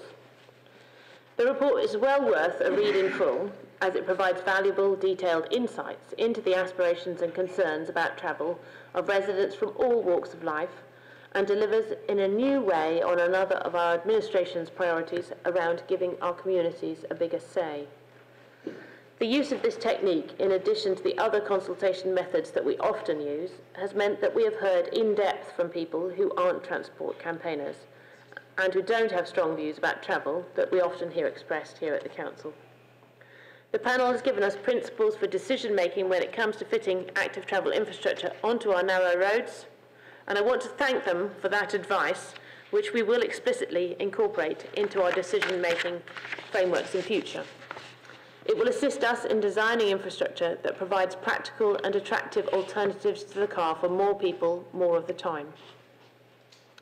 Cabinet, you will remember, though, that this particular piece of work came about as a result of controversy around a proposal we considered in 2021 to install a bus gate on North Road. We decided at that time that rather than go straight ahead with a controversial road closure, we would ask residents for their views in the form of this citizens' panel. While supportive of the need for infrastructure up the hill, the panel have suggested that in the first instance, the locations that may deliver the greatest increase in uptake of active travel may be along flatter routes. We are currently constructing safe, segregated cycle lanes on Beckford Road and Upper Bristol Road, but there is a need for safe cycling on all of our roads. So there is huge opportunity around the whole district still to extend provision for walking and cycling in a joined-up way without bringing forward these particular routes at this time. We are very ambitious in this area and determined to bring forward more schemes of this sort. At the Council, we are constantly working on initiatives aimed at providing practical alternatives to the car, including up our steep hills. For instance, since the Citizens Panel met in spring, our e-scooter trial has been extended to include access to Bath University via Widcombe Hill, and it has also been announced that the scope of the e-scooter trial will soon be extended to include e-bike hire as well. Both of these exciting developments have the effect of making these hill-flattening technologies available to residents who might not otherwise seek them out or be able to afford them. We've just announced the introduction of 20-mile-an-hour speed limits on all three of these hills, Bathwick Hill, North Road and Widcombe Hill, and we have other plans in the pipeline aimed at promoting the use of alternatives to the car when accessing Claverton Down and the Plateau. These routes remain key strategic elements of an integrated and connected Bath cycle network, even if we are not taking the decision to bring them forward for fully segregated cycle infrastructure today. We will, however, now accelerate our previously consulted plans for safety measures to support safer walking and cycling on Widcombe Hill and around the Plateau at Claverton Down, and we will consider a future piece of work with residents to consider how best to support alternatives to car use in the area in the round.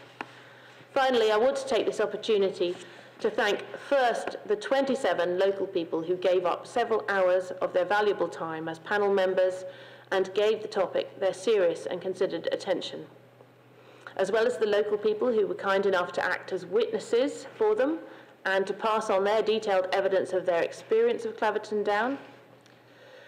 I want to thank the over 700 residents who responded to the call for evidence, to thank Lucy Bush and her highly qualified team at Britain Thinks for carrying out the work, and finally Council Officer Dave Dixon, who provided our liaison with Lucy's team. I move the recommendations as in the report. Thank you, Councillor Warren. Seconder, Councillor Whitby. Thank you, Chair. As evidenced by the response given earlier to a councillor question to Cabinet, opinion was divided down the middle on the original proposal put forward for a scheme on North Road. Those who were passionate about cycling provision being made immediately available on the route were in conflict with those who would be hugely disadvantaged by this proposal. Those who believed that this would be a well-used route if provided were in conflict with those who looked at the current data of bike usage and believed Widcombe Hill would continue to be the hill of choice. Those who felt there would be little traffic displacement onto Cleveland Walk and Bathwick Hill if the North Road proposal went ahead. Those who feared that the circa 4K journeys would all go onto Bathwick Hill would be in conflict with those who believed that it wouldn't, and also that traffic would be in conflict with the very frequent student buses. The word I've used most so far is conflict, and the second most used word is opinion. And there's the rub. The opinions we were all hearing were that of all those with direct skin in the game, very fixed views leading to head-on conflict. But what did the general public, in old parlance, the man on the Clapham omnibus, what did they think of the issue? As Lib Dems, we have said that we were very keen to explore different ways of engaging with our community and hearing their opinions. It was suggested that this might be a good topic for our citizens panel. This suggestion was backed by all 4 of the Widcombe and Lincoln and Bathwick councillors whose wards this most directly affected. We've heard now from Britain Thinks how this was done, how a panel was selected, and how they were representative of our community. And before us, we have the output of their deliberations. I've actually heard some comments already about how this was a waste of money and told us nothing new. This is just not true. Compared to a full public consultation, this was very good value financially. And in terms of giving a clear steer about the principles underlying how we do schemes like this in the future, that was invaluable. So whilst those very, very keen and confident cyclists may have thought that those less keen and confident would be okay to start off by using the steep hills, the general opinion expressed by the panel was that starting on the flatter routes is the best way to go. Those who also saw no value in active travel and remain thinking that the car is king under all circumstances are having their views challenged massively, as the majority absolutely want more cycling and walking provision when it comes to allocating out our very scarce highways resource. I also expect I've been slightly more irritating than usual, in that as long as I've been on Cabinet, I've been saying that a key limiter of uptake of more cycling will be the lack of provision of secure storage, and that's also what the panel said. People living in flats won't invest in a bike if they have nowhere to store it at home, no matter how many millions we spend on other infrastructure. And that is even more the case when it comes to valuable e-bikes. I know that I personally ask weekly for progress on the Sydney Buildings bike hangar, and I hope I haven't been too unbearable about it. I am delighted to second this motion. My personal view is that what was being proposed on North Road was not the right thing to do, was the wrong scheme in the wrong place at this time. And although a lot of misinformation was put out about it into the general public, which caused more confusion, the panel selected by Britain Thinks heard the truth and came up with the right recommendations for the future. Thank you very much. Thank you, Councillor Rigby. I shall open up for debate. I have Councillor Bourne and Councillor Samuel. Councillor Bourne first. Thank you. I have lived on Widcombe Hill for almost 30 years. It's the most direct route between the university and most of the student accommodation, and growing numbers of cyclists and pedestrians use it on a daily basis. The advent of the e-bike has increased the number of cyclists considerably, as you no longer need to be super fit to get up the hill, even I can. Local residents are concerned that this increasing number of cyclists and pedestrians are sharing a steep, narrow road with fast-moving traffic, and there has been a long-standing community campaign to improve safety on the hill. The proposal to make North Road the active travel route was perplexing, as it is a very indirect route for the majority of students, and as North Road hosts entrances to King Edward's School, the golf club and the university, significant numbers of vehicles would continue to use it, but would be forced onto longer routes with more traffic on Bathwick Hill. As has been mentioned, the public response to the North Road proposal suggested that many shared these concerns, but there were also strong views in favour of fairer and safer access for cyclists to the road network, seeing the North Road proposal as a step towards reducing car dominance in the city. This was clearly a divisive and contentious issue, with strong views felt by stakeholders, and the decision to set up an independent citizens panel to examine the evidence seemed like a sensible way forward, and was supported by all 4 councillors in Bathwick and Widcombe wards. This group of individuals, specifically chosen by an independent organisation to be representative of the community, and because they did not have predetermined views on the outcome, have been presented with facts and opinions, and have made recommendations based on that information. They conclude that there is broad support for active travel, for the health benefits it brings, and for the impact it has on our road network and the planet. I believe that they are right to recommend that the Council develops e-bike hire schemes and invests in infrastructure for safe cycle storage, particularly for people who live in flats or houses with no level access. These measures are essential to increasing cycling as an active travel option. They do not believe that there is evidence of sufficient demand for active travel to the university to justify the creation of a dedicated route at this time. I have some sympathy with that view because it would involve significant displacement of traffic, and the Council would be better placed to make such a change when measures such as improved hire and storage schemes have given more people access to cycling as an option. This could significantly reduce the number of car journeys, but that is yet to happen. In the meantime, I'm pleased that the 20-mile-an-hour speed limits are being placed on each of the principal routes to the university. and that funding has been identified for safety measures on Wickham Hill, as we need to safeguard the many cyclists and pedestrians that use it each day. The Citizens Panel has enabled local people to examine a difficult and contentious issue and has provided informed and impartial advice to councillors, which should enable us to make better decisions in future. It has shown itself to be a useful methodology and is one that we should use again. Thank you. Thank you, Councillor Vaughan. Councillor Samuels, please. Thank you, Chair. Well, I'd like to welcome this report as well as breaking new ground for the Council in terms of its public engagement. This was a very challenging commission to undertake due to the complex issues at play. And for me, what was encouraging was the high degree of recognition among the panel of the need for change whilst balancing the needs of different members of the community.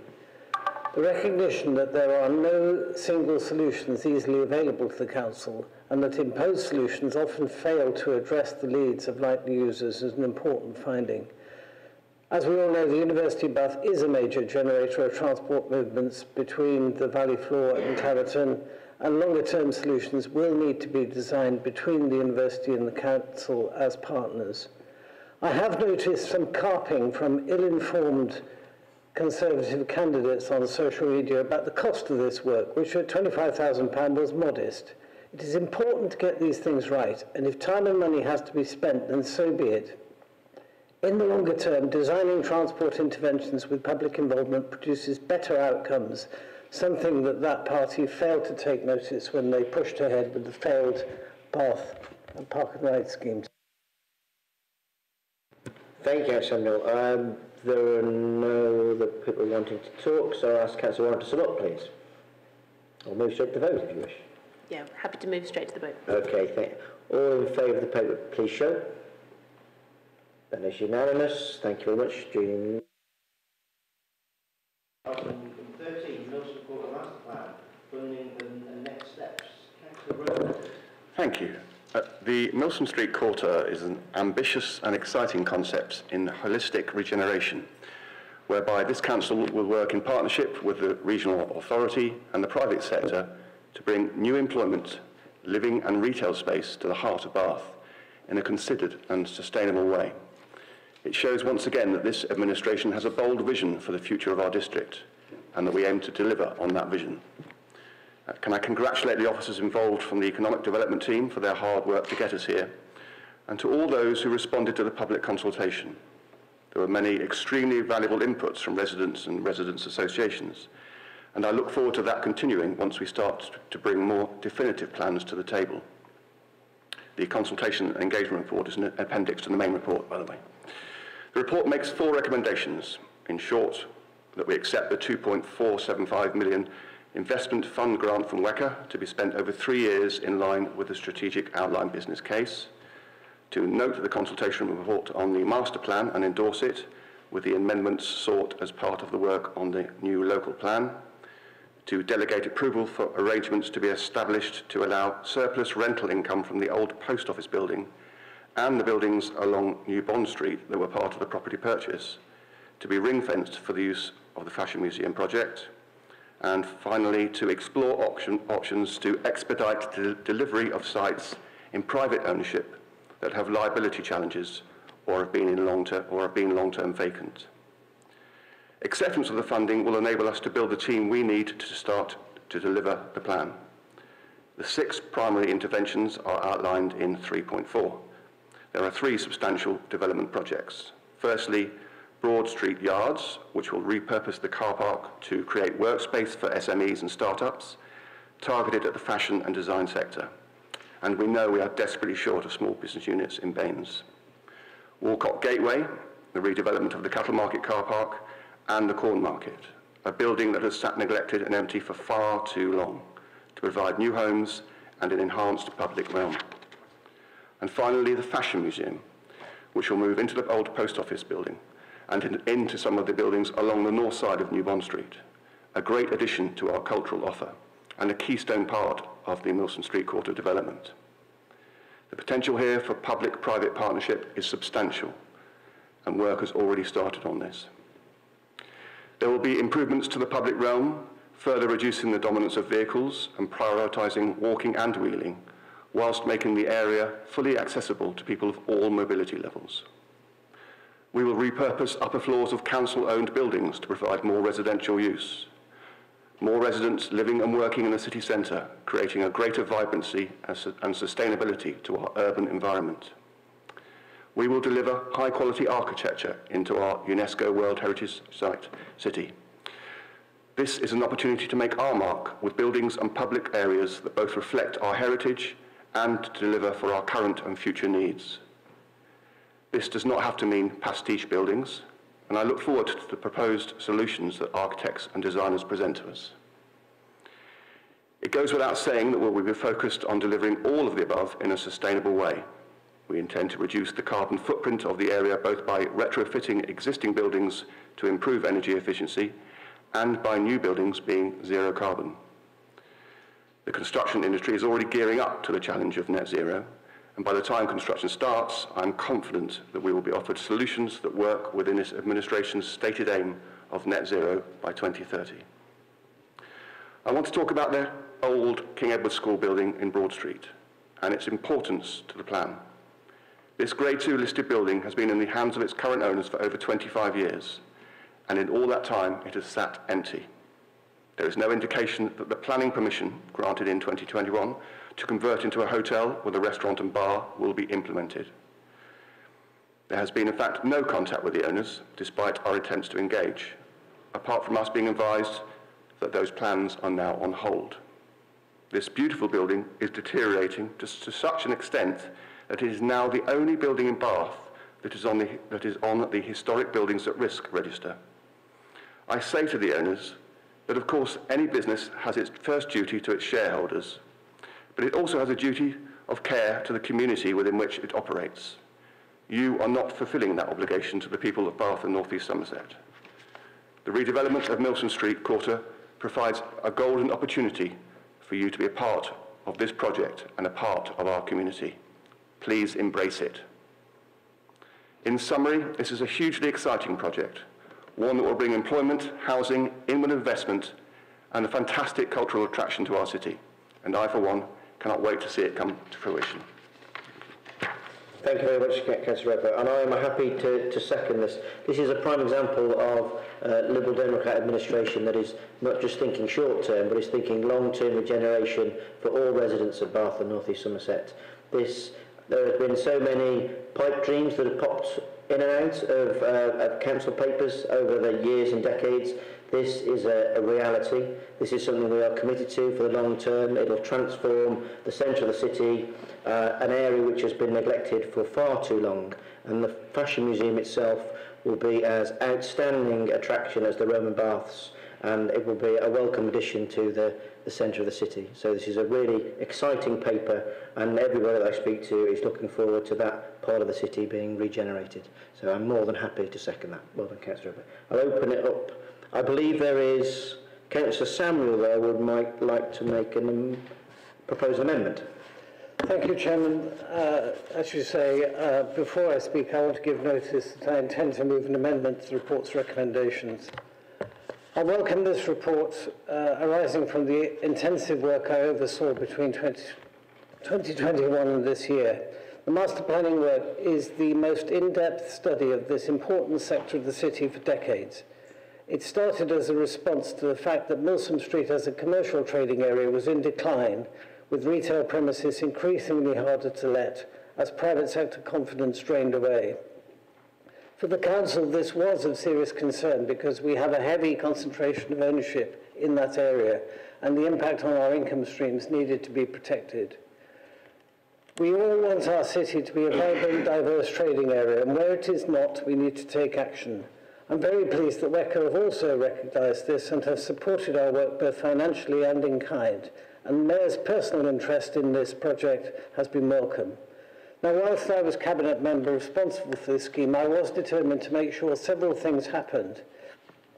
These were that there should be strong engagement with the private sector and businesses, which there was, that the ambition that you have referred to move the Fashion Museum within the quarter should be secured by the acquisition of a suitable building, and this would act as an anchor and complement our wider heritage offer, and we have done that. The derelict sites, such as the Cattle Market and Corn Exchange, should be finally redeveloped, as Councillor Roper has referred, and that plans should be brought forward to enhance the street scene and restrict vehicle movements within the area that we have studied. Finally, and this is where I turn to my amendment, that the former King Edward School building should be brought back into use as soon as possible. Chairman, this important building has remained vacant since it was acquired by Samuel Smith's Brewery in the mid-1990s. It has a checkered planning history with applications made and withdrawn over that period. However, by 2010, planning permission had been granted for a hotel plus ancillary dining. And in that application, English Heritage commented as follows, that whilst the owner has carried out repairs to the roof to make it wind and weather tight, the building remains vulnerable until it has sustainable new use. In the intervening decade, that comment remains as apposite in 2022 as it was in 2010, and little tangible progress has been made by the owner to restoring this building to use in line with the granted planning consent. This is unacceptable.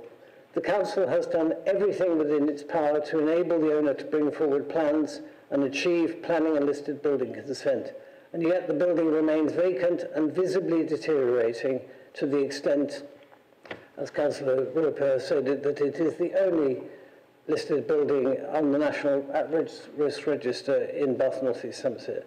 So I'm therefore calling for officers to urgently explore all available options for bringing this building back to use, including consideration of the use of Section 215 notices, the various powers under Planning Acts to compel the repair of listed buildings, and if needed, as a final last resort, the use of compulsory purchase powers. I would like officers to engage with Historic England and the Bath Preservation Trust in bringing forward the report that I'm going to call for. However, I recognise that it is essential dialogue be established with the owners to determine their intentions. So I am calling for officers to engage with Sam Smiths as soon as possible. And my amendment, which I'll read out in a minute, calls for the bringing back of a comprehensive report to the meeting of this Cabinet in February 2023. Chairman, there is no possible reason why the owner of such an important building in the heart of the Bath Conservation Area and World Heritage Site should fail to bring this building back into use. Relevant permissions have been sought and granted, and the owner now needs to engage constructively with the Council and begin work to renovate and use this building. So my amendment is, I'll read it out because members of the Cabinet may not have seen this. It's an additional recommendation. Cabinet therefore instructs officers to explore all options, including, for example, compulsory purchase, to enable this historic building to be brought back into use, and asks officers to bring back an update report on those options to the Cabinet meeting in February 2023. So I will need a seconder for that. Thank you. Yes, I'm very happy to second this amendment. It's very clear that something must be done to bring this building back into proper use. And I'm aware that over the years, and it has been many, many years, many options have been explored, and it seems that now we need a concerted and logical progression going through each and every step so that this building can actually finally be brought back into use. So very happy to second this. Thank you, Councillor Mayor. So I'll ask Councillor Roper, are you happy to accept the amendment? Okay, so the amendment becomes a substantive, so it's incorporated in the main. I'll move to the debate then, please. Nobody for the debate, okay. I will move to the vote then. All in favour, including the amendment? Passed unanimously. Thank you very much. So we have 7 papers to go through. I'm going to give a 10 minutes bathroom break if people need it, yes? Okay, people come back at 25 past, please. Thank you very much. Group, and I just wanted to add emphasis, because you're embarking on such a major consideration.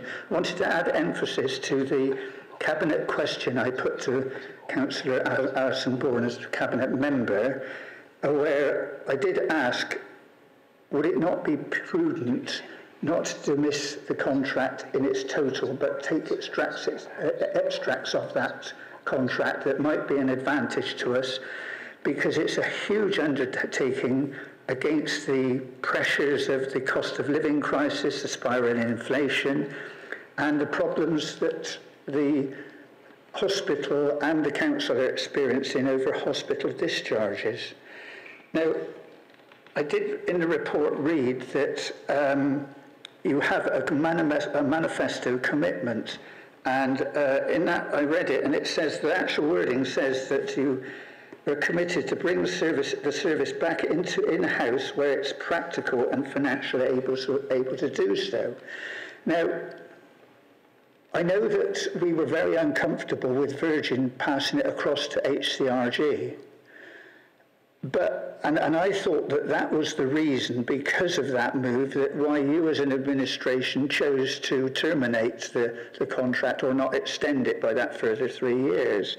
But you made that manifesto 3 years ago, and so you were intent on whoever was taking charge of this, that you were going to see about bringing that service back in-house. Now, what I would say is, bringing it back in-house, I was around when the service was dealt with in-house and it wasn't working. That's why we put that out to Sirona. And Sirona, again, had its problems, and that's why Virgin Care won the contract. And Virgin Care had its own problems. Virgin Care came to its own, and when it became an exemplar of how a service should be run through the period of the pandemic. And that's why it was so disappointing, but for us all across party, that it passed the HCRG without any warning to the council. Now, what I would say is, and again, referring to HCRG...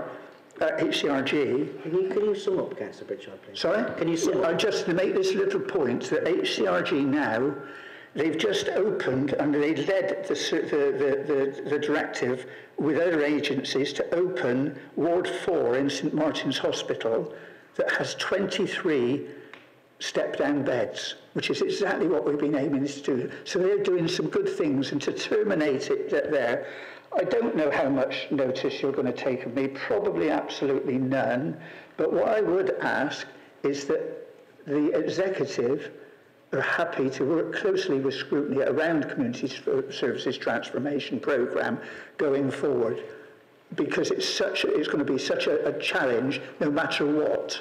And what I don't agree with is all of this is going to be financed out of adult social care reserves, and I don't think it's the most prudent way to operate, but that's a personal comment.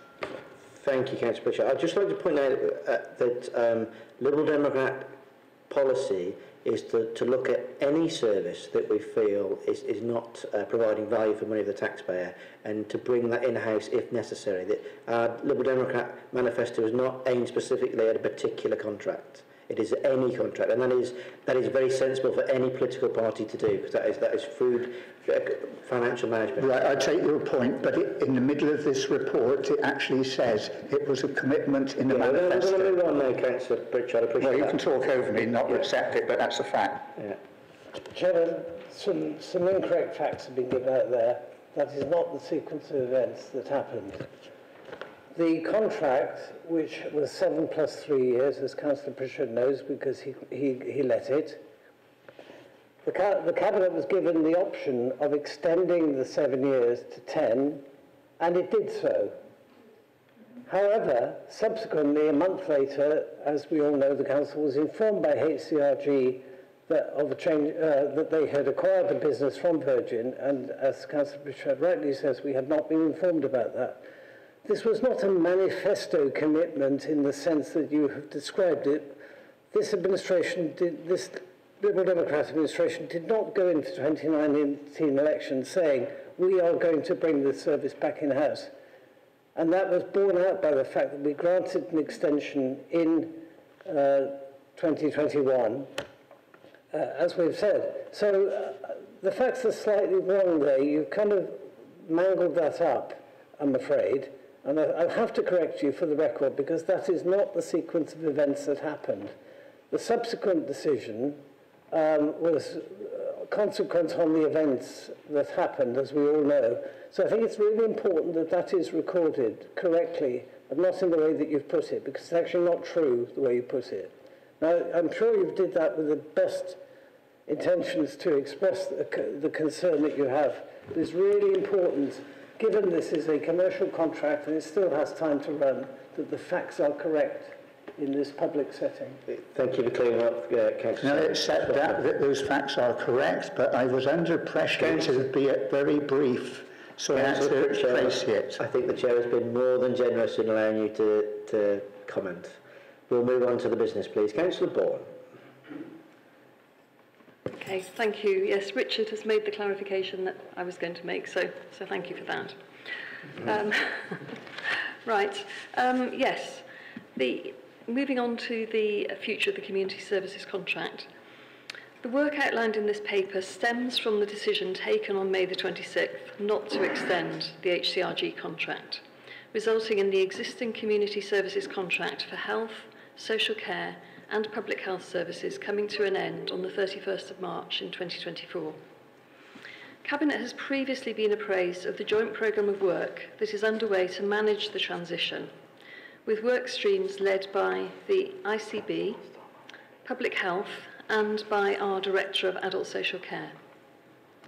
It was a joint decision. There were two bodies that made the decision around the future of this contract. One was the NHS, one was the local authority. I think it's clear that it's important that that's understood. This paper focuses on the adult social care element of that work and examines three potential options for future provision of both statutory social care functions and the services for adults with learning disabilities. The options include, firstly, recommissioning service delivery for Bath and North East Somerset. The second option is insourcing service delivery, i.e. bringing social care staff back in-house. And the third option is to set up a new organisation to deliver services in Bath and North East Somerset. The clear recommendation is that we insource all adult social care services. This will bring us in line with the vast majority of local authorities and will give us more control over our service provision. We know from the recent experience of bringing some residential nursing and extra care housing services back in-house that this is likely to receive support from the workforce. It should help to improve recruitment in the current highly competitive job market.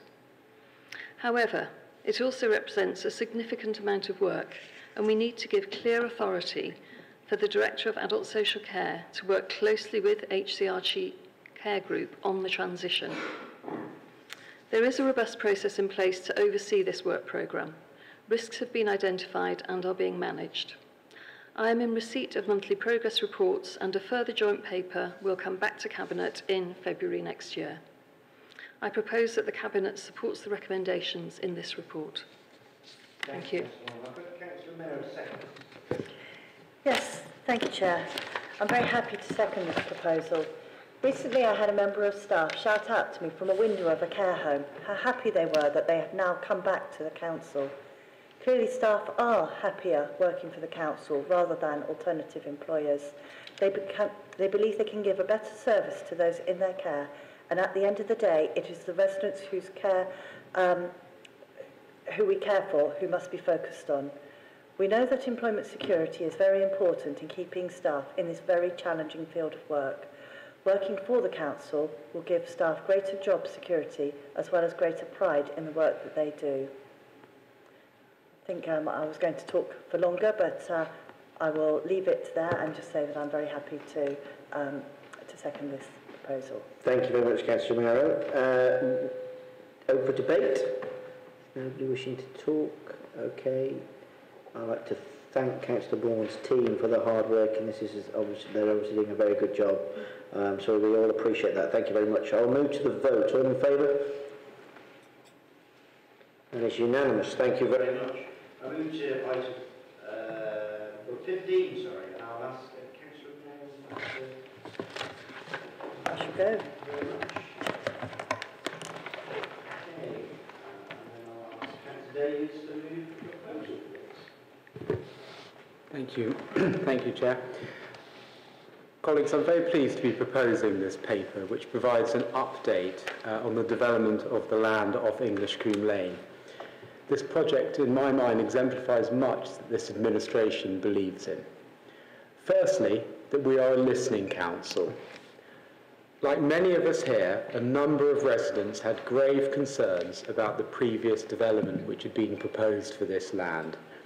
Whilst delivering 14 affordable homes, the 37-home scheme which had been previously approved by the Planning Committee had, in the minds of many of us, too much risk, not least of all to the sensitive ecology of the site.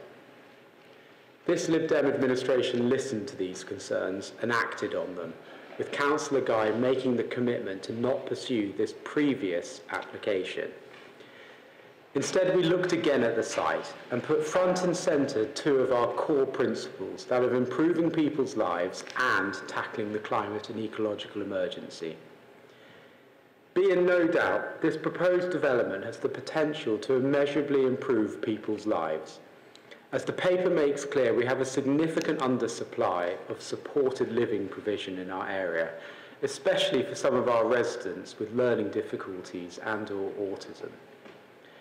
As a result, there is an increased risk that we as a local authority can only provide the support needed through residential care outside of the Bath and North East Somerset area, thereby placing significant additional pressure on the individual, their families, and of course increasing the cost to the council. And so bringing forward this proposal to use the land off English Combe Lane to provide a smaller, bespoke development to support 16 residents with learning difficulties is something which I believe we should be proud of as we seek to directly improve the lives of residents in our area. Indeed, it's just the latest example of how this Lib Dem administration is determined to play a leading role in the delivery of appropriate and affordable homes under our new Baines Homes programme. It follows on from the delivery of other supported housing schemes delivered in recent months, and later this winter the opening of our first general needs council houses. Furthermore, rather than seeing the ecology of this area as a liability, one to be literally transplanted to another area, we have sought instead under this proposal to use it as the asset that it is, an asset which, through this development, will be protected and enhanced for the benefit of us all, not least of all the new residents, and thereby through this we stand firm to our commitment to the climate and ecological emergencies. The paper details a number of ways in which we will seek to meet these commitments, from the commitment to energy-efficient, low-carbon housing to the enhancement and protection of the ecology, all underpinned by our commitment to seek to achieve the Building with Nature accreditation on the development. I fully appreciate and recognise that this site remains a controversial one, and that some residents, especially in the local area, have serious concerns about any development on it. In this regard, I'd make special reference to local ward councillor Jess David, who has worked tirelessly to highlight and reflect these concerns to me, Councillor Guy, and the council officers involved, concerns which she has tonight reiterated and highlighted in her public statement. I find it hard to think of a ward councillor who has worked so hard to represent their residents on a single issue such as this, and it is Councillor David who is responsible for seeing the commitment to the Building with Nature accreditation being made in this paper for any development which has progressed. To these residents, Councillor Jess David and others who share concerns, I reiterate the commitment I've made in my meetings with residents. Just as I, Councillor Guy, and officers have already met with residents to openly discuss our plans to date, I and the administration will continue to engage with them and share our thoughts, the findings of technical reports and our development plans in a manner of transparency and respect as the programme develops. I thank them for the time that they have already given me and for the time that they will give in our ongoing engagement. And so on that note, colleagues, I'm pleased to move this paper and seek your approval for recommendations 2.1 through to 2.3. Thank you, Councillor Davies. Ask Councillor Ball the second, please. Yes, I'm happy to second this paper. Councillor Davies said most things that they're actually saying. I think he's done very well. I drew credit to Councillor Davies and the amount of work he's done to get this scheme brought forward today. And also to Councillor David for the work she's done in recognising the difficulties here. I will go back on a bit of history though, because I know a certain former councillor will be shouting on Twitter tomorrow that it was all evil. I will remind that person that he placed it in the 2017 placemaking plan, that piece of land, as the local site. It says 2014 core strategy and every local plan before that. So Councillor David highlighted the difficulties there. We've brought forward, we've listened, we've sorted it, and moving forward now. So I don't want to see anybody shouting tomorrow morning that no one's listened. Excellent point, Councillor Ball. Thank you very much. I shall move to the debate. So, Councillor Samuel. Thank you, Chair. Well, I'm delighted that this proposal has finally been brought before us, and I would like to thank Councillor Davies and the officers for the hard work in devising this scheme in a very difficult location. When the previous scheme received planning consent, I visited the site, and I was appalled to see the local impact on neighbouring houses through overbearing building on land that is higher than English Combe Lane itself. The scheme was, as Councillor Ball has just said, correctly prepared in accordance with planning policy set out at that time and approved by the then Councillor Goodman. But it was too high a density and would have negatively impacted on the local biodiversity. I was also concerned that were the council to scrap the scheme at that point, this would have led to a 750,000 revenue reversion, the majority of which had been incurred by the previous Conservative administration. As finance portfolio holder, I considered this impact on the council's finances unacceptable, and with Councillor Romero agreed that we should commission a scheme that had less environmental impact and fulfilled a useful social purpose. That scheme is here before us today, and it achieves both objectives, I'm delighted to say, and I will be supporting it. Thank you, Councillor Ball. Thank you. I'm also in favour of this proposal, as it is a much smaller development than the one approved by the previous administration and is more suited to the site. It will safeguard the sensitive ecological features of the site and will also provide much needed accommodation for people with complex needs. Many such individuals are currently living out of area, which makes it difficult for them to sustain relationships with local friends and family. It makes it more difficult for health and social care staff to monitor the quality of their placements. And as such, out-of-area placements often provide poor value for money.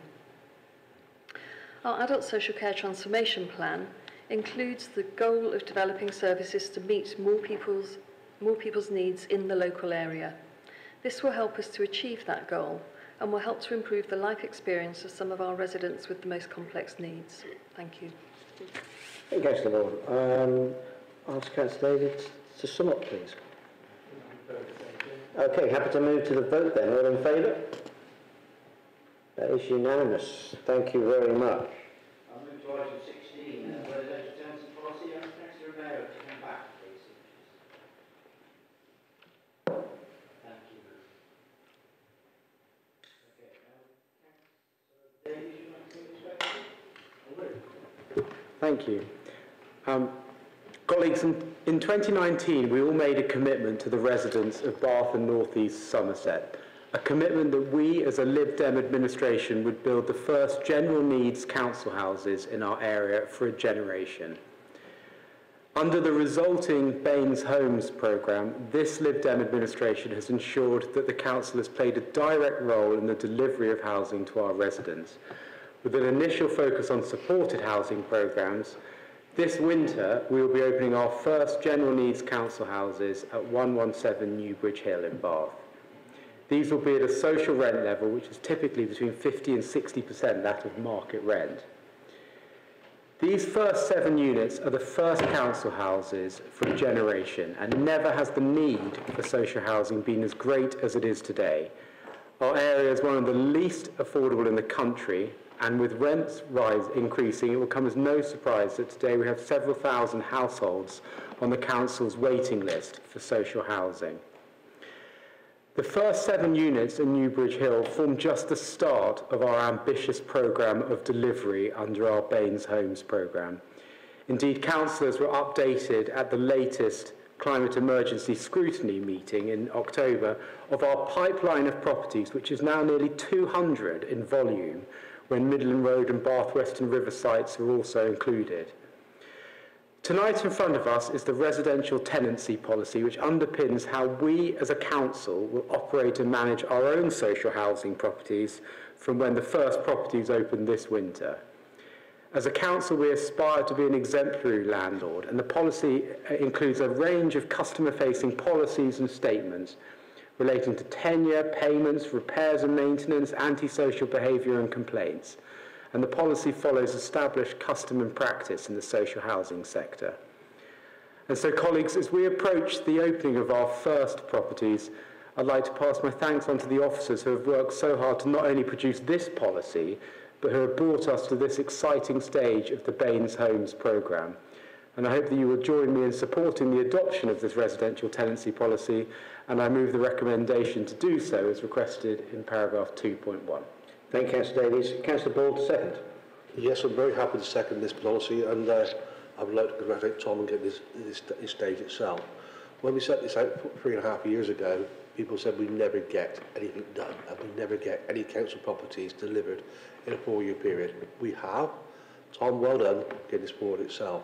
I remember going back in the 1990s, I sat in this chamber, in that chair, as chair of the council, as Bath and North East Council cross-party, apart from myself, my wife and Betty Perry sat across there, their local Labour councillor, refused to vote with the recommendation to hang my head in shame when we handed our housing over. Bath City Council was exemplar in its housing and had good policy. Wansdyke, I'm afraid, didn't. The Wansdyke residents tipped the vote, so we actually put it out to what is Somer housing. Now, residents will tell you how good Somer are. I'm not going to run anybody down this evening, but they were not as good as the former council housing we had in-house in Bath at the time. It's coming back. It's going to take a long time to build a good portfolio up, but I'm sure we'll be out there making sure our residents and those who live in our council houses in the future have an excellent prospect in going forward. I hope it will bring the social landlords around up to standard as well and really challenge them to improve what they're doing. Good, but thank you, Councillor Ball. I'll open up for debate. Anybody wishing to talk? Ask Councillor Davies to sum up. Okay, happy to move straight to the vote. All in favour? That is unanimous. Thank you very much.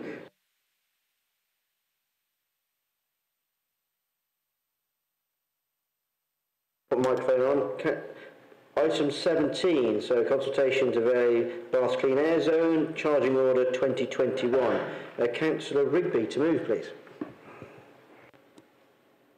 Thanks very much, Chair. The key ask that I'm bringing to Cabinet today is at 2.2, in that I would like to start a consultation involving key stakeholders on the introduction of a charge for Class N3 Euro 6 diesel HGVs, together with some associated local exemptions. Since its implementation 18 months ago, the Bath Clean Air Zone is showing progress in improving local air quality, and this impact has been felt both inside and outside the zone. But we are setting our sights higher for our residents than just achieving compliance with legally imposed limits. We want our air to be even cleaner. We will continue our journey to net zero whilst preserving the World Heritage status of our city. Further measures that we've already delivered include emissions-based charging, improving active and sustainable transport infrastructure, and my colleague Sarah Warren is delivering the first pilot livable neighbourhood schemes during this month. And this proposal is to be seen as part of the package to continue this progress. Early engagement has already taken place with the relevant trade organisations, and statements from trade bodies, including the RHA, have been received in letters received after these papers went out, but they have been circulated to all Cabinet members. So what precisely am I asking of you? Were the order to progress successfully through consultation, The charge is deliberately set lower than the existing charge to deter the use of the older, more polluting vehicles. For the avoidance of doubt, HGVs, which do some of the more local deliveries as part of the supply chain for our local businesses, predominantly tend to fall in the under 12-tonne category, which is specifically excluded from this order. In recognition of the amount of work the industry has already done in upgrading vehicles, there will also be some time-limited exemptions and a period of soft enforcement to embed the behaviour change. So, my ask is to go to consultation on a new charge, which will encourage even more of the most polluting vehicles to upgrade their fleet or use alternate routes which avoid the congestion and pollution hotspots in the city. This will further protect the recently repaired Grade 2 star listed Cleveland Bridge, and I have agreed with my colleagues, as you could see at 3.9, that traffic flows both within and on the boundary of the area in areas such as Southdown, Twerton and Weston will be monitored and published and appropriate mitigation measures considered. Thanks for sticking with me on this quite technical proposal. I urge you to support this motion. Let us engage in a wide consultation on this charging order, and let's keep Bath and North East Somerset at the forefront of improving air quality for our residents whilst protecting our residential amenity and our World Heritage status. Thank you. Thank you, Councillor Rigby. Councillor Warren, second, please. Yeah. As the Cabinet heard back in July, we've seen significant reductions in nitrogen dioxide levels both inside and outside the clean air zone since its introduction in March 2021. And in almost all locations in Bath, we're now seeing nitrogen dioxide within the legal level of 40 micrograms per cubic metre. Cabinet pledged last winter that we would be more ambitious on air quality and look to go beyond legal levels. I'm delighted that this evening we're taking another step in that direction with this paper, which looks to develop charging mechanisms for HGVs, and I'm happy to second the proposals. Thank you, Councillor Warren. I'll move to the debates. Councillor Romero, then Councillor Samuel, please. Thank you.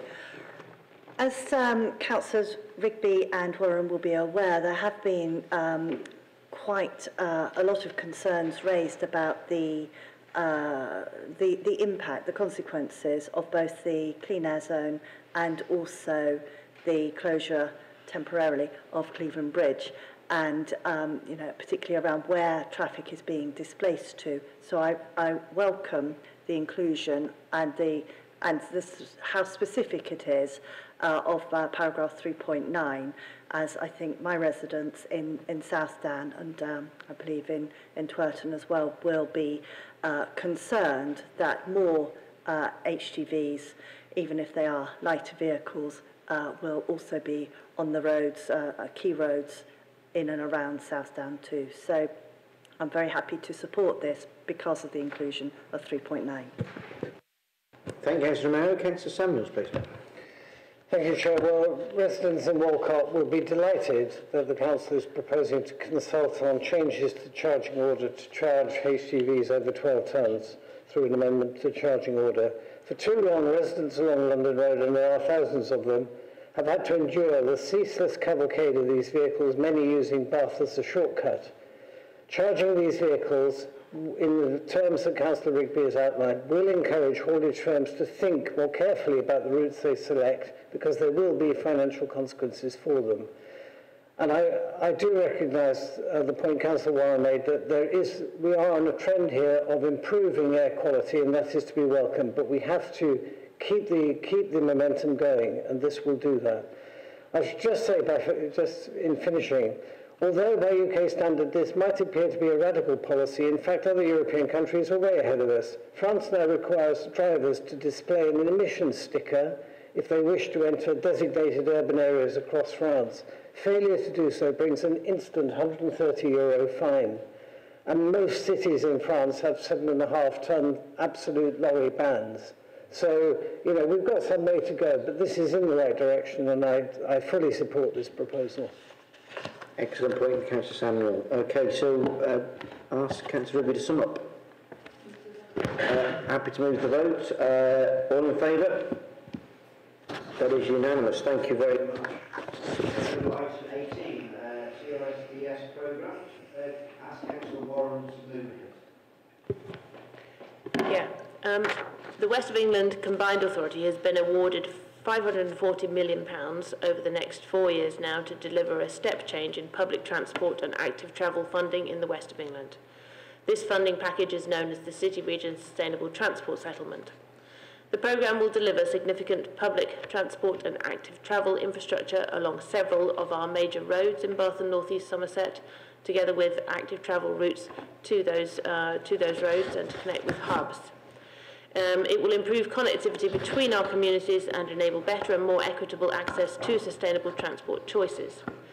This rather procedural report simply requests agreement to move to the next stage by delegating approval to the Directors of Sustainable Communities and Place Management in consultation with the S151 officer to accept grant funding from the Combined Authority, and noting that for schemes which remain led by the Combined Authority, Bath and North East Somerset officer time will be recharged to WECA.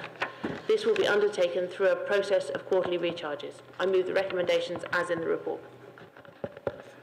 Thank you, Councillor Warren. I ask Councillor Wood to second, please. Thank you very much. I'm pleased to be seconding this motion. As car usage continues to dominate, it's essential that we give people a more viable travel choice wherever possible. I'm especially pleased to see references to connecting villages to one another and also connecting the Summer Valley to Bristol through the A37 corridor. An off-road walking and cycling track following the broad route of the A37 would go a great length to help take pressure off this busy road. Thank you, Councillor Wood. Move to the debate. No debate. No, I think this is an excellent programme. Thank you very much. So I'll move straight. Let's ask you to sum up, Councillor Warren. No, I don't think you were going to say anything. No, move straight to the vote. All in favour? Splendid. That's unanimous. 19. Ask Councillor Samuel for the 23-24 medium-term financial strategy. Councillor Samuel. Thank you, Chair. Well, the medium-term financial strategy, I'll call it MTFS for brevity, is the spine on which council budgets are constructed. It sets out an assessment of the financial climate the council expects to encounter over the next 5 years and is used to inform the budget setting process. There are a number of key points I want to highlight. The Council is still in recovery from the financial shock created by the COVID pandemic, when members will recall that it was necessary to introduce an emergency budget in July 2020. Now, whilst the immediate financial impacts were successfully managed, there are still longer-term impacts, particularly arising from future income assumptions that require close attention. During the past year in particular, we have seen challenging economic conditions at a national level, with a growth in inflation, labour and commodity shortages and pressures on wage growth following 10 years of austerity. The Conservative government's response, unfortunately, has made matters worse, particularly the catastrophically incompetent mini-budget in September. While some of these shocks could and should have been managed better, no one could have foreseen the impact on global energy markets arising from the illegal Ukraine invasion. Whilst the short-term energy support will be welcomed by residents, they are short-term. The Council, with all businesses, remains exposed to the impacts of energy price rises, and these cannot be contained within normal budgets without government support. The MTFS sets out some core principles which it's worth repeating. Budgets will be expected to balance without the need to draw on unallocated reserves, and the strong reserves position achieved by this administration will be maintained. Growth, either by demography, inflation, or political priority, can only be accommodated where headroom has been created. Priority will need to be given to key statutory services and policies that contribute to tackling the climate emergency. Council tax and social care precepts may be expected to rise over the period in the absence of any other government support, and further income-raising opportunities will need to be sought and current income streams maximised. Now, this report highlights the continuing lack of local government finance reform, first promised by the Conservatives 7 years ago. Across the board, pressures are rising, and I fear that the coming years after the next general election in 2025 offer stark choices and difficult decisions in setting council budgets. The autumn statement next week will hopefully provide extra clarity, but after 12 years of Conservative austerity, there really is no fat to cut. I particularly want to thank Andy Rothery and his team who put this very detailed report together. It's an excellent piece of work, and Andy this time has looked ahead at the general trends in the economy and how they might affect the council, and that is set out in the MTFS. So, Chair, with that, I move the recommendation. Thank you, Councillor Samuel. Ask Councillor Davies to second, please. Colleagues, I know it's been mentioned before, but as we consider this key financial paper, I think it's just worth reflecting and saying how good it is to see our colleague and friend Richard back in the chamber and in charge of the finances. And just to reflect on that, since May 2019, Richard has demonstrated remarkable leadership of the Council's finances. Working with the Council's senior officers, they have steered us through 3 extraordinarily difficult financial years. And in all the years, not only balancing the books, but also facilitating our ability to deliver throughout all areas of our manifesto commitments, many of which we have seen further evidence of tonight. After the events of the last few years, one would have hoped that we could have been spared more turmoil and challenge, but as the MTFS sets out, this is not to be. As the strategy shows, with current forecasts, the Council is projected to have a pressure of £36 million over the coming years, with the main pressures being the significant inflationary pressures we're seeing in energy and indeed now throughout the expenditure, and pressures on our income, while we also expect to see an increasing demand on our services throughout this period, most notably, as the report shows, in adult social care and children's services. We need to be open and transparent with residents, that, as we are in this strategy, that to achieve these savings there will be some very difficult and challenging decisions to be taken. Decisions that will inevitably have some impact on the support the Council provide. But we also need to be clear that this position has been worsened still further by the disastrous actions of this Conservative Party. With the global economy slowing and inflationary pressures growing, this Conservative Party embarked on an ideological experiment with all of us as its guinea pigs. And in September, Liz Truss and her colleagues, many of whom still find themselves in leadership positions, crashed our economy with their disastrous fiscal event. Through these reckless actions, we are now poorer as a nation, our residents are and will continue to suffer as a result of the cost of living crisis, and as a council seeking to support our residents, the government is silent on what support we will have at this time. We stand alone with our residents as we experience one of the most disastrous periods of national leadership in our history. We will do what we can, and whilst the purpose of this report is not to detail how we will respond specifically to these pressures, residents should be in no doubt that this Lib Dem administration will continue to demonstrate the sound and strong financial leadership required to navigate the Council through these challenges. We have delivered to date and will continue to do so. And colleagues, on that basis, I'm happy to second this paper in the MTFS. An excellent second. Thank you very much, Councillor Davies. I'll move to the debates. Nobody? I'll ask Councillor Samuel to sum up, please. Excellent. Happy to move to the vote. All in favour? That is unanimous. Thank you very much. Move to item 20, Revenue and Capital Budget Monitoring, Cash Limits, relevant to April to September 2022. Ask Councillor Samuel to move, please. Thank you, Chair. Well, it was astonishing to me when I took office in this role that the previous administration failed to produce budgetary quarterly budget statements.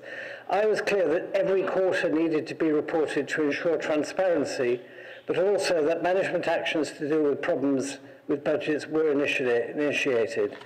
Today's report, I regret to say, reflects the extremely difficult financial environment all councils are operating under at the moment. The Council is on course currently to overspend its set budget for 22-23 by £4.5 million this year, and that is if we don't do anything about it. There are 3 areas of variance causing this problem: surging demand for children's services and the very high costs of placement accommodation charged by the private sector, and a £5.4 million overspend is expected in that service.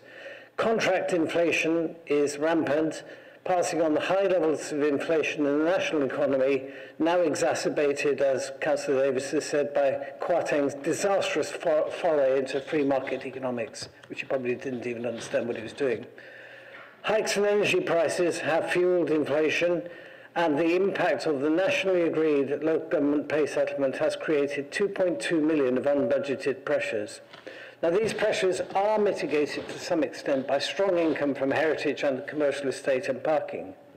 However, I am not prepared to reach year-end with such a deficit, and so the management team have been requested to look at a range of measures to control and reduce in-year spending, which will be managed through a recovery board reporting to me and the leader. Measures such as a vacancy freeze, limits on discretionary spending can be expected, and I'll report the impact of these measures to the February Cabinet meeting when we cover Q3. However, it's not all bad news. I can report that the 22-23 savings target is largely on schedule to be met, something the Conservatives only occasionally managed during their last 4 years in office. There are some specific environments set out in the report to note, which you are asked to approve, together with changes to the capital programme. I also need to record that it's very pleasing to note that the increased costs for repairing Cleveland Bridge will not fall on local taxpayers, as it has been met by external grants, and that is noted in the report. So, Chair, with that, I move the recommendations set out in this report. Thank you, I'm going to ask Councillor Davies to second, please.